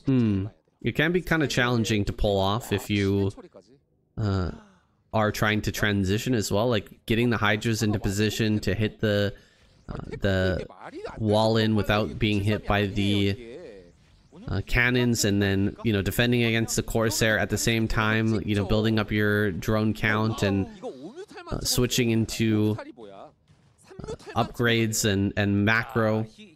It is quite challenging, but that's what this matchup is all about, is balancing and reacting to what your opponent is doing and the pressure that he's able to put on. And so far, Action's doing a fantastic job of that. He's blocked the Corsairs, he's blocked the Zealots from coming across the map and dealing any damage to him. Is he going to have Lurkers in time for this next push that's going to come? Dark Archon. Yeah, love to see it. We've been seeing this a lot. Yeah, we've been seeing this a lot lately, right? I think it is starting to become the meta. I mean, I'm sure Tasteless is happy because, like, years and years ago, he was always saying, like, "Oh, Dark Archon's so good, man! Like, you can just like Maelstrom and the mutas and stuff." Now, all the pro gamers are starting to catch on and actually do that a little bit more consistently. Well, we have seen it in the past. It's not like it was his idea or anything, but certainly maybe a little bit more of an underused unit. Not as bad as maybe something like a Queen is. Maybe has a little bit more value in certain situations than otherwise. But I don't know. Like, we might not see a commitment into mutas from Action to make full value out of this Archon, especially now that it's probably been spotted by these mutalists. He's going to swing into the main base and maybe even catch this High Templar in transition as well. And he's splitting off the mutas to make sure that the Dark Archon can't get maximum value. I love it. Doesn't get the Templar kill, but doesn't lose all of these mutas either. He's still got them available to try and jump in. More mutas are popping out, so maybe more of a trend, or more of a commitment than we thought. Action gonna rotate around and potentially fly in as the Protoss army moves out on the map. Maybe go for some Templar that are following, or maybe just dive into the main, try to deal some damage there. Hydras are spread out all over the map looking for straggler Zealots as he builds up a huge amount of drones. Wow, massive drone wave comes out. Gonna be saturating that fourth base. I'd like to see it soon. I don't see a transition though from Action. I don't see a Hive play or anything in this near future. I think it's just going to be straight up later. Well, you don't need to transition into Hive until they've got their third base secured. And this entire time, Stork's been on 2 base, so he's been happy just to stay on Battle Zerg and optimize his economy and army. And then he focuses on tech only when he's forced to. So this is exactly what I was thinking was going to happen. As soon as the army moves out, the mutas fly into the main base. He turns away at the last moment, seeing 3 cannons though, and that's understandable. 3 cannons. If there was one storm hidden somewhere, one Templar hidden under one of those buildings, you can lose everything really quickly. So he's just going to back off for now and start to set up a position that's going to be hard for Stork to push out of. Hydras are spread everywhere. Hydras are ready for backstabs, for attempts at running in and picking off some of these Templar as well. Action has so much vision on the map. He's ready for this. Stork is completely blind right now. Stork is kind of counting on this heavy fortress setup with this cross base at 3 o'clock, but the reality is his natural expansion's exposed. He can get his rally cut off and like lose units that are in transit and basically become surrounded and engulfed. Like we see the mutas coming into the natural expansion and checking what's what, seeing if they can snipe any High Templars or what have you. Does need to be careful because the Dark Archon is still out on the board, so Maelstrom combo could still be a threat here to these mutalists, so Action will want to be careful and just try and keep Stork on these 3 bases for as long as possible. I don't think he's too worried about the 3 bases. He'll just let him have it and slowly tech into Hive now. We saw the Queen's Nest coming down at 12 o'clock just a minute ago or so, so Hive will be on the way now. He'll be probably just trying to get a 5th base online, and he'll only probably force a trade with Stork if Stork either gets out of position on the map or tries to take a 4th. I think we're going to see that 4th taken pretty soon from Stork. He's got a big army moving through the middle. Has a lot of storms. He's been building up storms the entire game. I don't think we've seen any storms thrown down as of yet. So these Templars that were made earlier on, they don't have the amulet upgrade yet, but they are looking very... Oh wait, we did see a couple of storms, sorry, thrown down on some lurkers a little bit earlier. So some of those were spent, but they've regained a lot of that energy. And this army is... It's looking a little bit out of position. What do you think? Should moving through the left-hand side? Are we going to get completely surrounded? Stork is getting pretty far out on the map right now. He will do better than you think he will do, but it's still a little bit of a weird decision. But it will pay off a little bit initially. It's just what will happen next will be the deciding factor. There's not enough storm here to keep him alive for very long. Like, he'll keep the Zerg back for like a minute or so, like skirmishing with the Zerg, and what he was hoping to do was to try and surprise action by pouncing on one of these bases at the top left here, see if he can get the snipe on that, or at least get some drone kills. But now he knows the danger. He's going to run with his tail between his legs a little bit, try and see if he can distract action with these zealots maybe on the right hand side, while he now pushes back once again with this army into this northwestern threshold. See if he can get up into that pocket, maybe kill base. Beautiful storm going down onto that trio of lurkers there. I don't know, like maybe there's enough meat in this Protoss infantry that he could actually go the distance here. There's enough dragoons to kind of just like rain down phase disruption shots, but not enough storm left in the tank, so eventually these forces are going to get completely obliterated. There's two more good storms coming out with some zealot reinforcements. Stork's just barely holding the line, but he's already been whittled down so much in his dragoon count. The 2-1 upgrades from those Hydralisk timing really paying dividends now for action here, as he's trading very cost efficiently despite a few storms going not his way. It was almost a reasonable hold there from Stork, but he ends up running away with a meager army. Hardly enough to even defend a 4th base if you wanted to take one right now. And action is going to be accelerating into Hive Tech. He's got those upgrades rolling really, really well now. And he should have defilers on the map before long, with masses of units popping out every second. Oh, the 4th base is already under assault. He is going to get up here and probably defend that. Yeah, he will keep this alive. But Stork is under so much pressure, man. I really wish he wouldn't have pushed so cavalier onto the left-hand side of the map. Or if he had at least like fully committed to get up onto one of these high grounds, so that the defense, like the position is so hard to break that action, I think, wastes a lot of units. I think I know why he did it. I think he knows that action was playing ABC, in the sense of like action was like choosing not to engage because there was no 4th base, and Stork knew that action was trying to avoid engagement. So Stork was trying to force him to engage by, quotations, putting his army out of position to kind of bait him into attacking him. Like, I think he was trying to force the engagement, it just didn't go the way he thought it would.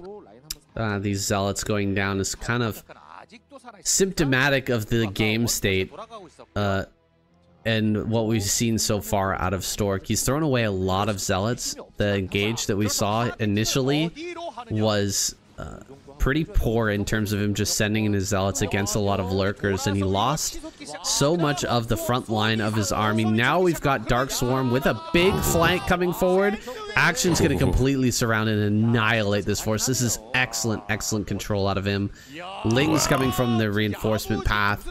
Great Maelstrom plus Storm combo, but it's not going to be enough. Every single Templar is going to go down.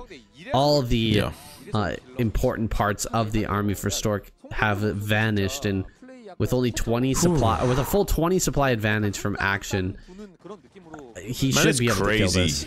It's crazy how these Zerg players have this level of macro. Like, certain players like Action just have a different level of like macro gear they can kick into, and the amount of units they can churn out is just scary. And it's like, if they were even slightly worse at macroing, they barely wouldn't have enough units to flank and like kill everything off, but they always manage to reach critical mass. It's a really beautiful thing to see, saying like a Zerg firing on all cylinders like this. For sure, this is Action at his absolute best, where nothing has truly gone wrong in this game. He's just been able to macro like a god. He will be taking a lot of damage to this DT, it seems, because he's paying attention to pushing into this fourth base and preventing that from really coming online. So 8 kills, 10 kills, it's a lot of damage in that base, but there's just so many bases available for Action, and this fourth is likely to fall. I don't know that it's gonna matter. 14 kills on that DT now is pretty insane.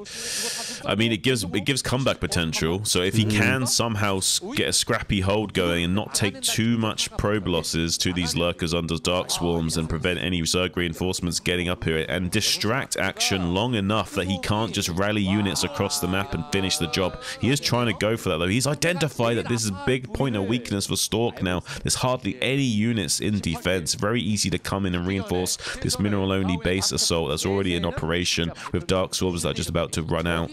Really crazy effort here from Action. Like, he's just been able to absolutely decimate someone of Stork's caliber, like made it look easy. Like, and it's really nice to see like Zergs somehow being able to produce this much. Like, I don't even know how their hands move in such a way to macro like this. Action clears out that fourth base. That's a really big key thing going on in this game. Drop landing in the main base. 4 zealots are going to go to work on some tech potentially, but Action, I mean, all of the chips are in his favor. All the cards have just fallen perfectly into place, and even though the spawning pool will likely go down, it's small. It's a very small win for Stork, who's already so far behind. I mean, 40 supply advantage. What can we say? Action is moments away from closing this one out. Yeah, Stork is basically just like trying to pull any cards from the deck that are his outs. He knows there's a few things that can like kind of stall for time. Like, you know, he knows there's like 1 or 2 options he still has to kind of stall out the game a tiny bit, but none of these options lead to him winning the game. They just lead to him GGing a few moments later. But now is the time for finally to type those 2 letters, and instead it's going to be Action going up against Light next. Like, I'm blown away by like how clean that was from Action. On to Light versus Action. We got Light in the top left hand corner, Action down in the bottom left. Finally on Deja Vu. I know I said that game number 2, wasn't it? Or was it game number 1? Deja Vu of you saying that is Deja Vu. It's correct. Deja Vuception. Deja Vu squared. We've got a wall-in started here for Light, and before you even say it, for Pool. Yeah, I'm telling you. Tell me how. Right. Now, I just want to ask everyone in the chat, okay? Like, seriously. Every game you watch how many times the Terran walls in, and how many times, if the Zerg player had gone for Pool, with, you know what I'm saying? Like, just calculate that, and then be like, oh my god, he's right. I'm glad that you gave them the question and also the conclusion there, Shun. That's very helpful. I have to lead them into the right way. You know, these sausage monkeys, I mean, some of them, you know, like, don't get me wrong, some of you guys are the really bright sparks, but some of you guys, like, I don't know, man, I'm surprised, like, you guys manage to, like, take an expansion sometimes. There's some dim bulbs out there, for sure, in every community. I think there's more bright lights though in StarCraft than most. That's true. For sure. It takes a special type of person to even realize what they're looking at when they see a game this beautiful. Nah, that's true. That's true. I mean, I guess you could make the argument that some of them just had dumb luck, though, and they just stumbled upon the best game, and they just happened to be indoctrinated into it. I mean, that's what I think happened to me. I don't think I was smart enough to realize it was that good initially. I think I kind of just got lucky and stumbled upon the best game ever made, and it all just kind of went uphill from there. That's very insightful of you. That's very modest of you, Shun. Yeah, I'm the most modest person ever, as Trump would say.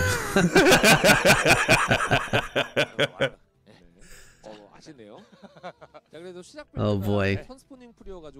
Light's about to throw down his command center, and Action is getting into a very normal opener.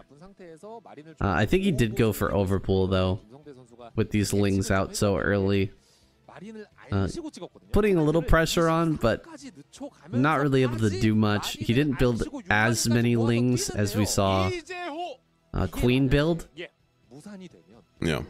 So he's not going to be in as bad of a position, but he doesn't see the Marines moving across the map. 5? No, he doesn't. 5 naked Marines. 6 naked Marines. It's dangerous. Lights, camera, action saying it's light versus darkness, unfortunately, and without that light, it's going to be action unprepared here as the Marines start to surge into natural expansion. Drones not even able to get to the safety of the main base as they might be killed in transit. So more drones coming from the south to see if they can set up a pincer surround. More and more drones now going to be coming out, trying to get on top of these Marines before they can make it to the bunker as it starts to finish up. Does drill behind the mineral line, getting a beautiful slide onto those Marines, and the damage is just barely enough to start cleaning up all of these Marines before they can get into this bunker as the SCVs also died. So pretty good hold here from action, all things considering. I don't think he lost too many drones there. Oh, he's got 3 in the main. I think he lost too many. I think he lost too many. I thought he had a few more in the main. Okay, that's a little bit too many. My bad. Oh, man. The position was so nice from Light. He even pulled the SCV off the bunker, stopped making it, just to get a little bit more damage, or get a little bit more, you know, blocking going with the SCV, and the damage was pretty insane. The counter could be strong, but with this wall back at home, you're really not going to be able to do much, especially the SCV in the wall. If he had just like 2 or 3 more drones, I think, like, unironically, he'd be fine and be able to do a very strong 2-hatch muter timing, which would actually punish Light a little bit, because he wouldn't have enough Marines and turrets and what have you to defend the initial Mutalisks. But because he just barely killed enough drones in that, and there was enough lost mining time, it seems like we won't have that critical mass timing that we need from action to punish Light. So I think Light's going to get away with murder here. Yeah, this is similar to the Queen versus Royal game at the beginning of the cast, where the Zerg players taken some damage. They just haven't got a good stable footing in the game, and Light is the type of player, just like Royal, who knows exactly how to punish. He knows exactly how to eke out even more damage and force more reactions, take control of the game, and never give you a really good opportunity to come back. Now, he is going to start some turrets. He just canceled one of his barracks because he realized, oh crap, you actually got your Spire down during all of that aggression that was going on with the Marines, and he realizes that action may be just going all in with mutas from this spot. That's the play that I thought might be able to give him the best comeback potential, but I feel like he just barely doesn't have enough juice because of literally, like, I think even just 2 more drones and I think he'd come in here and smash Light, but literally just 1 or 2 drones, not enough to come in here and hit the critical timing. Like, it's just too little too late, unfortunately, for action. I do think that Light's going to be able to stabilize. You can't even mine gas. Oh my goodness. Are we going to see a 3rd base come up? I think so. What's the follow-up from that, though? Are we going to see Crazy Zerg, like Queen tried to pull off? Yes, most likely. It makes sense. Like, it makes sense that he's cutting muters now because he knows he can't do any critical damage anyway, so you might as well just make nothing but drones and take a 3rd and just play for the mid-game. It makes sense from action. I don't fault him at all for his decision-making. Right. That's quite a few drones. Light's getting a scan there, and then naturally he knows what's happening, that there must be some sort of transition coming, so he's going to start his factory immediately. Good reactions so far from Light. He hasn't been able to put on any more pressure, but he's going to move out now, and there's not a lot that action can do against this. Like, he's really going to struggle to stop this Marine force coming across the map, and it'll be a lot of indirect damage probably being done to action, and that he's going to be forced to make a huge amount of units or a bunch of sunken colonies to keep himself alive. Yeah, and he doesn't want to make sunkens because then the sunkens can't help save the 3rd, so it's like you kind of want to make muters and lings to clear this up, so you're kind of mostly reliant on Mutalisk Micro to shave off as many Marines as possible to, like, you know, prevent needing to make too many sunkens and lings and what have you.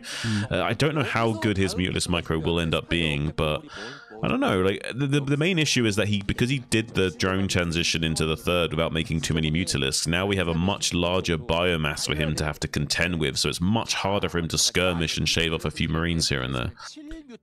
So we're not going to see crazy quick ultras from Action. He is going to transition into Lurker, so a more standard approach from Action. As he dives into this main base, he's going to kill 2 turrets with Lings running by the bunker as well. Nothing inside there. He could do a lot of damage in this main base. He's forced Light to turn around and head back home. This is a huge swing. If this continues, Action is going to get a whole bunch more damage. Wait, where is he going with the Mutas? Okay, he sees the Marines are coming back. He was afraid that those Marines might be heading for his natural, so he turned those around for a second, and that's going to buy Light enough time to come back in here and stabilize. Now there was 3 Marines that got siphoned off to come down into this bottom base in the bottom right here. I don't think there's any drones made there, so luckily, because Action didn't have enough money to support making units and drones at the same time, like he's not going to get punished too heavily down there. He'll be able to send some Zerglings to save that hatchery, I believe. Just purely focused on trying to shave off as many of these Marines as possible. He knows there's too much of a mass here. If he doesn't shave off enough of these Marines, he could just be in a dangerous spot. So he's trying as hard as he can to micro. He's doing a pretty good job. He's shaving off really good connections here with these Mutalisks. I'm really impressed with the control, but suddenly these Mutalisks falling. Some Lings coming into support. They might... Nah, it's just barely not... I thought there was more Lings coming than that. Unfortunately, I don't think there's going to be enough in it for Action. I think he's going to have to try and just transition. He built a lot of sunken colonies back at home. This natural full of sunken colonies and really nothing else to defend. Hardly any Mutalisks left. Barely any drones at all, and none in the bottom right. This is looking dire for Action. He's still continuing to produce mutas, and he will tap out. GG. Action just can't put it together. It felt like Light might have been close to defeat there for a moment, though, when the mutas were in the main base dealing damage. If only Action had stayed, just killed the turrets with the Lings and mutas and gone to work on a lot more SCV kills, he may have been able to bring himself back, but he was afraid of just straight up dying. Sometimes you have to make those hard choices, though, right? Like, you have to just take the gamble, dive in, and... But he made the third base to do that. He only made the third base to make sure that the Terran move out would occur, so that then he would have an opportunity to go into the main base for that in the first place. So he had that completely mapped out originally. Yeah, that's why he didn't even make any drones at this third base. So it was really well planned out from Action. It's just the execution wasn't there, considering the fact that he lost 1 or 2 drones too many in that defense at the start. Just didn't have enough gas in the tank to really punish Light there. Here we are in the final game of the night, Light versus Bisu. An excellent way to end. And guys, before we go, I want to remind you to go down into the description, click on the first link, give KCM a like and a sub. That'll link you over to the video in Korean, so give him some of your support and give him some thanks for putting on such an excellent tournament. It's been such a fun season this time, Shun. Yeah, I think we've had some pretty exciting weeks, pretty much back-to-back, very interesting seasons. You never quite know what you're gonna get. It's literally like a box of chocolates from Forrest Gump, KCM, and in the best way as well. You never quite know where things are gonna, you know, where the terrain will look like once the cookies have all been crumbled down onto it. You don't really know what's going to be what, and each week you might have some craziness happening that you wouldn't even thought that you would formulate those sentences in your brain ever, like stalk all kills, like blah blah blah, or whatever the equation is. Like, just absolute mind bender of a event to have to be it, and it's a real treat as well. Yeah, for sure. It adds something to the enjoyment of ASL as well. I believe that wholeheartedly. And we get to see, you know, the level of these players and the strategies implemented on the maps that they're going to be playing in the biggest tournament in the world as well. It adds that little extra level of excitement to the game and what's going to be brought out in the ASL. So over here from Light, starting things off with a bit of a wall. It's not, you know, fully walled in like you would against Zerg, but he's set up a position that's going to give him a lot of options for defense against the Zealot that's coming across the map. He's also got the bunker done, so this Zealot probably won't do anything, especially if he blocks with the SCV. He even brings the SCV forward, ready for that block. Bisu just pulling back immediately. The probe still alive in the main base, unfortunately, getting some scouting information, but Light will deal with that here in a moment. A good opener so far from Light. What do you expect out of him on kickback, because it's such a wild map? Ooh, yeah, it is such a wild map. It's honestly very hard to say. It's very difficult for Terran players to deal with Protoss on this map, so I wouldn't be too surprised if he tries something a little bit crazy here. We are seeing a reasonably quick command center being thrown down, like we would expect, given kickback has so much economic potential for Protoss. You kind of do need to think of a way of either being cheesy or greedy as a Terran in one way or another. And it seems like we're going to be going a little bit more to the greedy side of things. I can't really say I blame him, but I don't know exactly what he's going to be following this up with. Light's very known for going for vulture drop, so he might commit to that, or he might know that it's such a likely thing for him to do that there's no way it would work against Bisu here, so he might not do that entirely and go for like just some crazy strong 2-base, like 5 factory or 6 factory push timing. I don't know. Look at that, skipping the range, getting into a Nexus and a Robo. Bisu playing kind of greedy with the way that he's opening. It could pay off though, because Light is also getting into his natural and not planning to put on any early aggression. There's the range started now, and so Bisu, with the closeness of these bases, like the vertical rush distance is not that far. Bisu might be able to get in right before turrets with a shuttle and maybe deal a little bit of damage. I think he might be able to do that. It does look like there's a starport that's going to be on the way, so it might be that vulture drop. Never mind. Whoa. Now here's the thing. This map is very good for Wraiths, so this makes sense. This makes a lot of sense, and I'm really excited to see this from Light. We're going to be seeing the Wraith style, and this is something that, who knows, we might be seeing this more in the meta in the future if players can figure this out a bit more. But just so you know, guys, Wraiths are actually pretty good against Protoss. It's just very situational, and like you need to know what you're doing. I don't think he's seen that shuttle play is coming, that Reaver's coming, but this is the perfect build to do this against. Yeah. If he was going for just 3-gate goon with observer, this gets smashed. Like there's nothing that the Wraiths can do aside from, you know, little bits of probe damage here and there until the goons are all in place. And then once the goons are in the mineral lines, there's nothing you can do. Which is why you see a lot of Protoss players just go for that 3-gate ob style, because it's such the cookie cutter safest way of playing Protoss. But most Protoss players don't play that style. They want to play either a little bit greedy, a little bit cheesy, or some other kind of variation thereof. So you don't usually see that 3-gate ob style, even though it's the safest way of playing. So maybe this is a way you can catch Protoss players off guard if they're not playing too safe and standard. We don't have any Wraiths out yet. Okay, there's the 2 Wraiths. But the drop will still get off, I believe, into this natural. One Zealot pops out. Oh, he gets the Reaver onto the ground. Okay, can he get a big shot? Ooh. All right, 2 kills. Not bad. Another 2 kills, I think. And one 5 more. Total. 6 kills. Wow, okay. That's enough. That's good enough. Yeah. I mean, he loses everything, but 6 kills. Very, very decent. The Wraiths were supposed to block that completely if Light wanted to be ahead.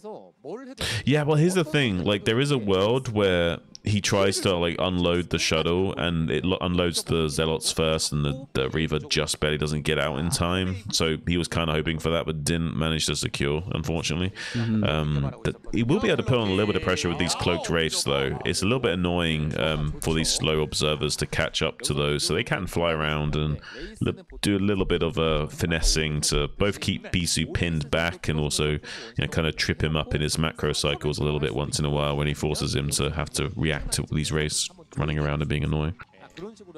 One thing that I always hear from... Oh, okay. Killing off the observer was a good move. Hey, he's gonna get a few probes out of this. 2 so far. There's the observer. Does he have a scan for that? He's gonna switch over to this third base. No probes are present, so can't really do too much with that. He scans, he sees the observer, is gonna back away.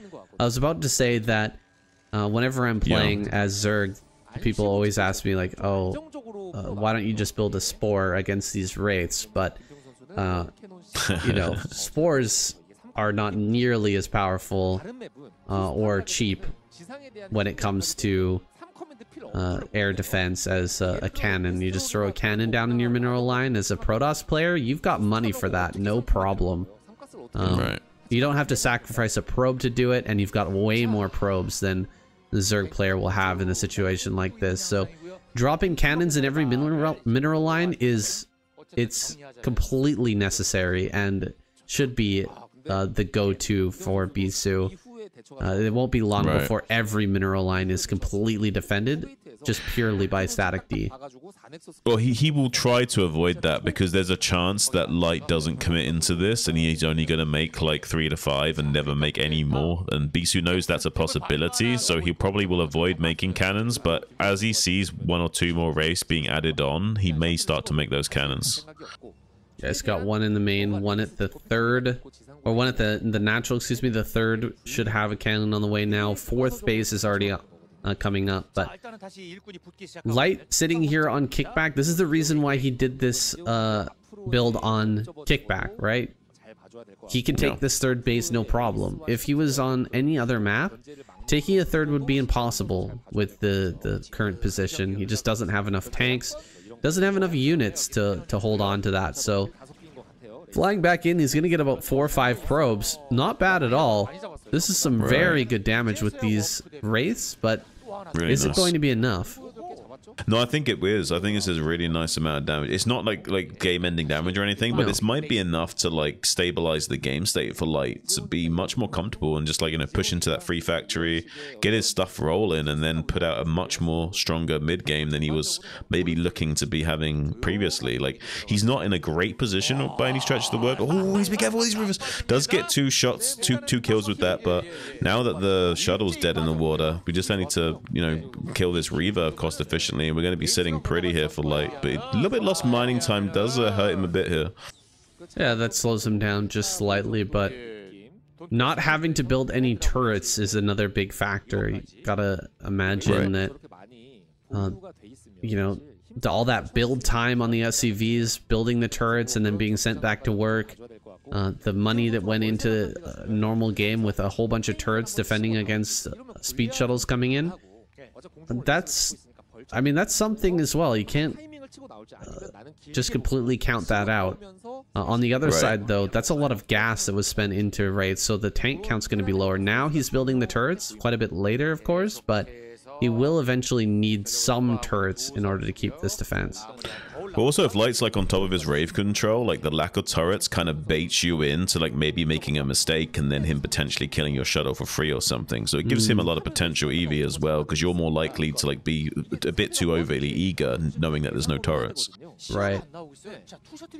2 more shuttles flying around the map. I'm surprised to see Bisu still making mass shuttle. Even though we have all these wraiths, but I guess it's just strong in basically any situation. These wraiths are going to reveal themselves by hitting the pylon. I would actually shy away from even killing a pylon like this. It's nice to kill a pylon, but the pylon is paying for itself just by revealing where the wraiths are at.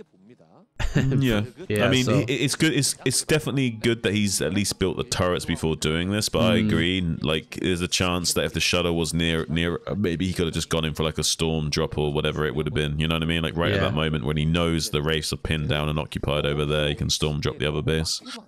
That's right. Base in the top left-hand corner, taking another main is incredibly important on this map. Most of the bases around on these high grounds in 12, 6, 9, and 3 have limited minerals. They're only 1,200 minerals, if I'm remembering correctly.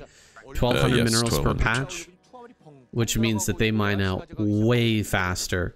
And so they won't have that longevity as a normal base would have on a normal map. And taking another one of these, 1,500 mineral bases is going to give Bisu that long life that he needs to eventually weather down this Terran player who's sitting on 3 bases, with 2 of them being just those 1,200 mineral patch Now, depending bases. on how well you saturate those bases, that could be 5 minutes faster, or it could be maybe like 6 or 7 minutes faster if you really oversaturate the bases. It does make a big difference. The Wraiths are moving out on the map now. 4 of them. If they find these shuttles randomly out on the map, it could be some insane damage. He's actually flying through the middle. He's not cloaked, and so he won't be able to, just run around randomly here and potentially find those. 2 probes going to go down as they transfer over to the top left. Great snipe on a Templar, using them like mutas, picking off Templar in this army that's moving out. And Bisu, most of his Templar are in shuttles, but some of them have to be on the ground. There's just not enough shuttles to pick everything up, and losing those few Templar is going to be a serious pain. Now, Light has 150 supply. He could move out and try to take a 4th, and I think that's what he's about to do. But Bisu is poised, ready for this move out, and could dive upon this and just wipe out this army if he gets the right storms. Well, Light has just finished his EMP, so this is like the golden opportunity for him to engage. If he can get a money EMP on this clump of units, maybe it'll be an easy fight for him. But so far, huge Zealot bombs maybe coming in the back line. Beautiful spread on these tanks, though, making this not very effective. Pretty good storm on the northern threshold, makes short work of the tank's position there. And now Bisu goes to work on trying to cleave through the tank line. Zealots are still in a high enough number that the Dragoons can still rain down phase disruption shots. Now, finally, the infantry has been diminished, that now the Dragoons will start to fall to the siege tank arc-light cannons. But honestly, like, this trade probably went pretty good for Light, more than Bisu was hoping for. But Bisu inversely knows that he's killed so many of Light's tanks that it's going to be so difficult for Light to come out onto the map and challenge him. I think Light's got to make a move now, though. He's got to push out and take this 4th. Yeah. No real choice, because Bisu is going to macro out another insane army before you know it. And he's got gateways over there in the top left as well, so he's just got so much production rolling. Light has mere moments before his bases start to mine out, so he has to get this online, but there's really no way for him to push across the map and deal any damage to Bisu. Just getting the 4th base will have to be compensation enough. I mean, the stars could be aligning and we could have had like vultures intercepting these probes running across the map and have like a few like glimmers of hope here for Light. But I mean, even that wouldn't be enough to necessarily secure a win, but it would be like a little bit of hope here for him. As it stands, it's looking a little bit rough. He's barely got enough supply to not die, but because it's a non-traditional map with only 1,200 in the mineral fields of these natural and the 3rd base here, like, unfortunately, like, these bases are literally about to dry up right here, right now. Like, usually they'd be drying up in like 4 or 5 minutes time, but now they're going to be diminishing at this moment when he needs them most. I think Light's main goal this game is going to be try to take bottom left. I don't think he's going to have a real opportunity to push. He's slowly getting that supply back up. 154 is just barely enough, maybe, to hold on against the maxed army, depending on how Bisu engages. The tanks are looking very nicely spread out, and so it'll be hard for him to get, big storms on the army like Stork got on speed, or anything like that. So let's see how this engagement goes.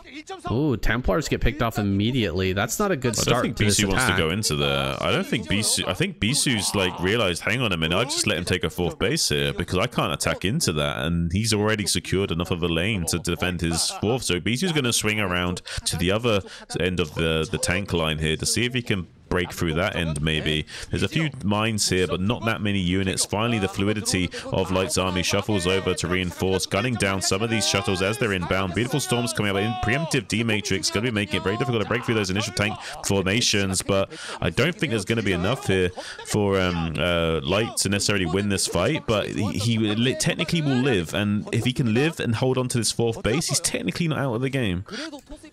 Yeah, it looks like he should live. And a nice little mine connection there to finish off that attack. Bisu falls back. His remax is going to be incredibly fast. He has lots of money in the bank. As long, you know, you said oh my gosh, I let Light take a 4th base. That realization from Bisu. It's not as big of a deal though in this map.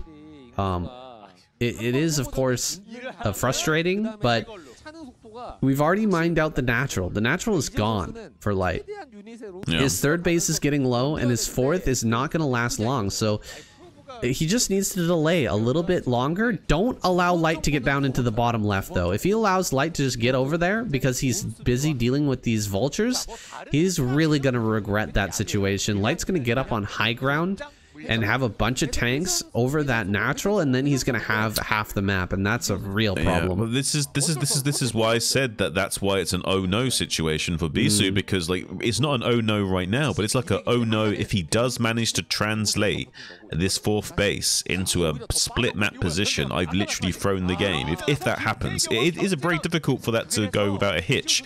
Does manage to get a beautiful storm drop coming on this SUV train. The pullout was just quickly enough that he's not going to lose. Does get the shuttle as well, so manages to prevent any compensation from Bisu.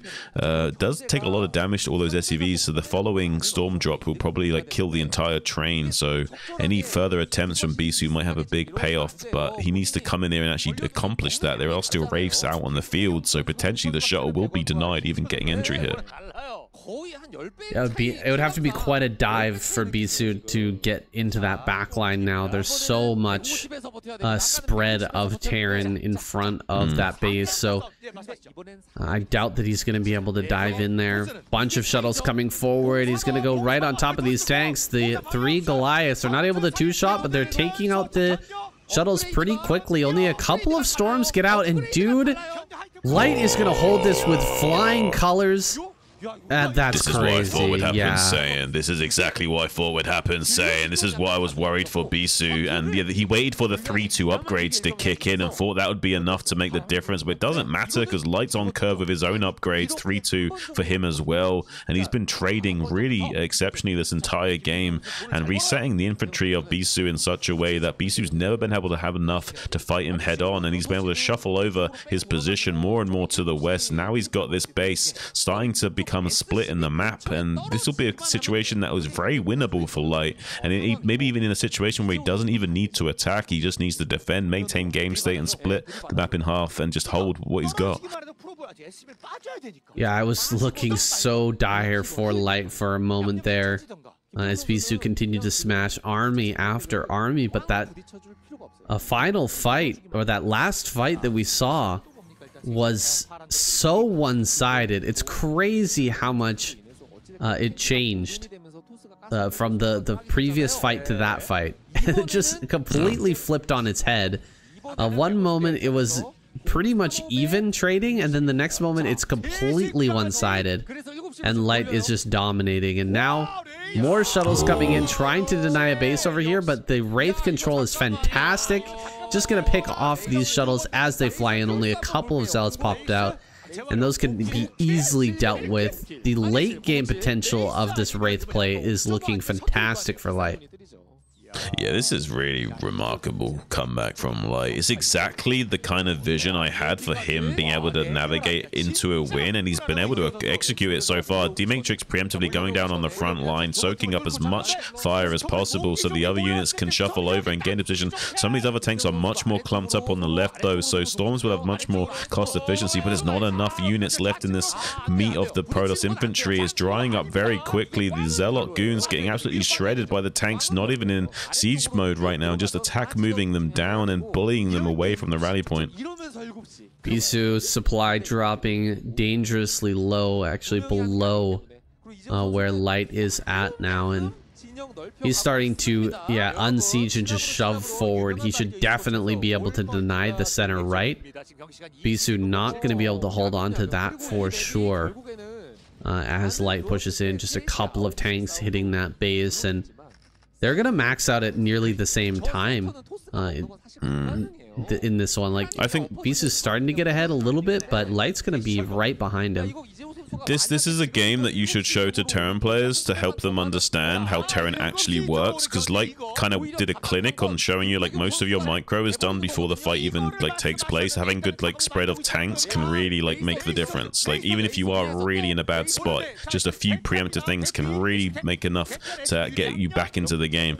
And beautiful drills away from these drops then with good scouting. He's not really taking too much damage. These SCVs might take a lot of damage though. These ones are the bruised from before. They were already low HP, so even just like a few moments under the storm and get them killed instantly. So he is doing a lot of damage at the 6 o'clock base at least. Ooh, more and more damage coming out from the storm potential, and he can't really get his units up here to defend against this efficiently. This might be the best chance that Bisu has. He just killed a lot of SCVs, and he's dropped his overall supply dangerously low. Because he hasn't, he was cleaning up these drops efficiently when he had the Wraiths, but now that the Wraiths aren't a factor anymore, the drops are causing him such a headache because of how hard it is to get his units to flow around the map. He really, if anything, should have just remade some Wraiths. Yeah, those Wraiths were doing such a fantastic job. Now more shuttles coming out. This little army over in the center right is going to be cleared. Light gonna set up in preparation for an attack into the natural, but where is Bisu gonna go with this army? Tanks are quite stacked up at the moment. He'll have to spread those as the fight is coming in. These tanks are way too stacked up. This is the opportunity that Bisu was looking for. An EMP goes down, but it misses.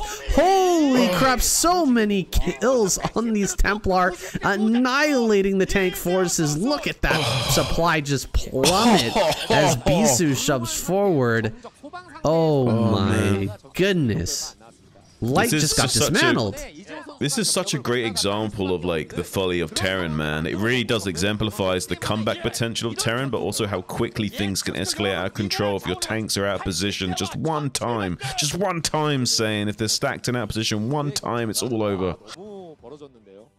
Yeah, that was beautifully done by Bisu, as well as a mistake from Light. Light just allowing those tanks to get stacked up as they were moving over to the right. I thought he was going to be there in time. I thought he had the moments as the army was being cleaned out in the center right. I thought he had time to spread everything, but it seems like he didn't. He had everything way too stacked, and he allowed it all to siege up. Light is getting completely overwhelmed now. It doesn't really matter that he has bottom left, because this army is in between the rallies and bottom left, and eventually, as more shuttles come in, he'll be able to bomb up onto that high ground. Look at the supply differential, 100. No, it's crazy. It's more than double. It's absolutely insane. It's literally 250% more. It's absolutely wild stuff. It literally all stems from just having to like deal with that clumsy cleanup on those shuttles and storm drops. Like, he just, without the Wraiths, he just really struggled to get that sorted out. And then by the time he finally did sort it out, the units had such a long journey getting back into position that he just got completely caught with his pants down.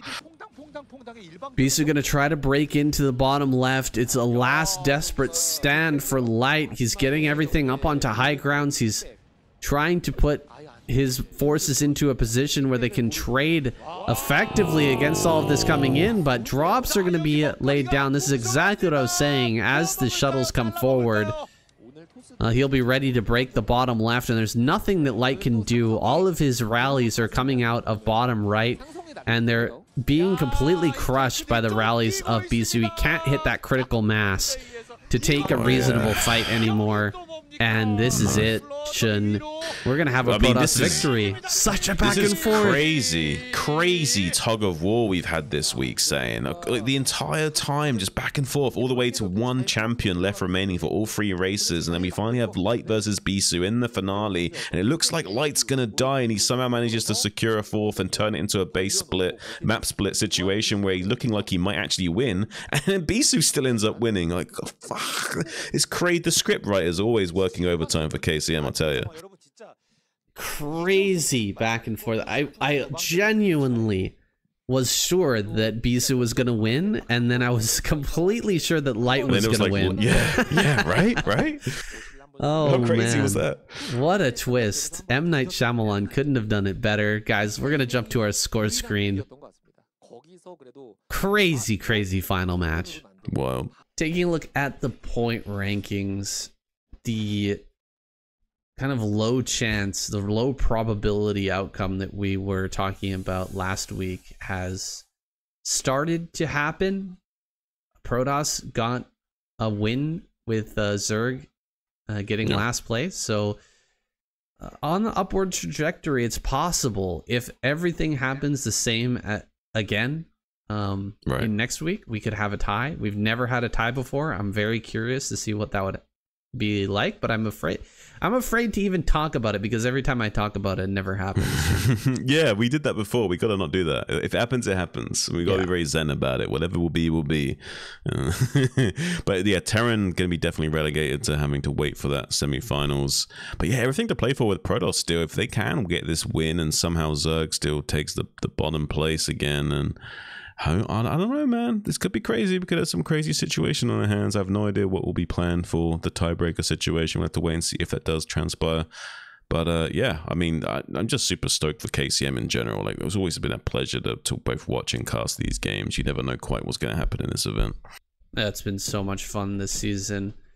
Looking forward to a great semifinal and final. Likely it'll be that PVT semifinals, but Zerg will be waiting for the finals. Pretty epic stuff. Definitely Zerg has been absolutely crushing it lately, not only in KCM but in SSL as well. That have been showing up with some, of course, just looking at Soul Key alone is crazy. This guy is so freaking good.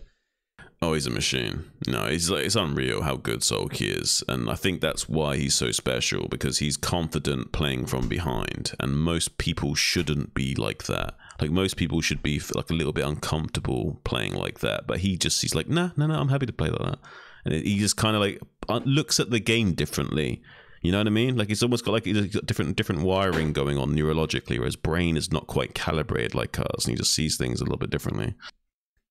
And he's so creative with his play as well. Like, he's got a bit of that shine in him as well.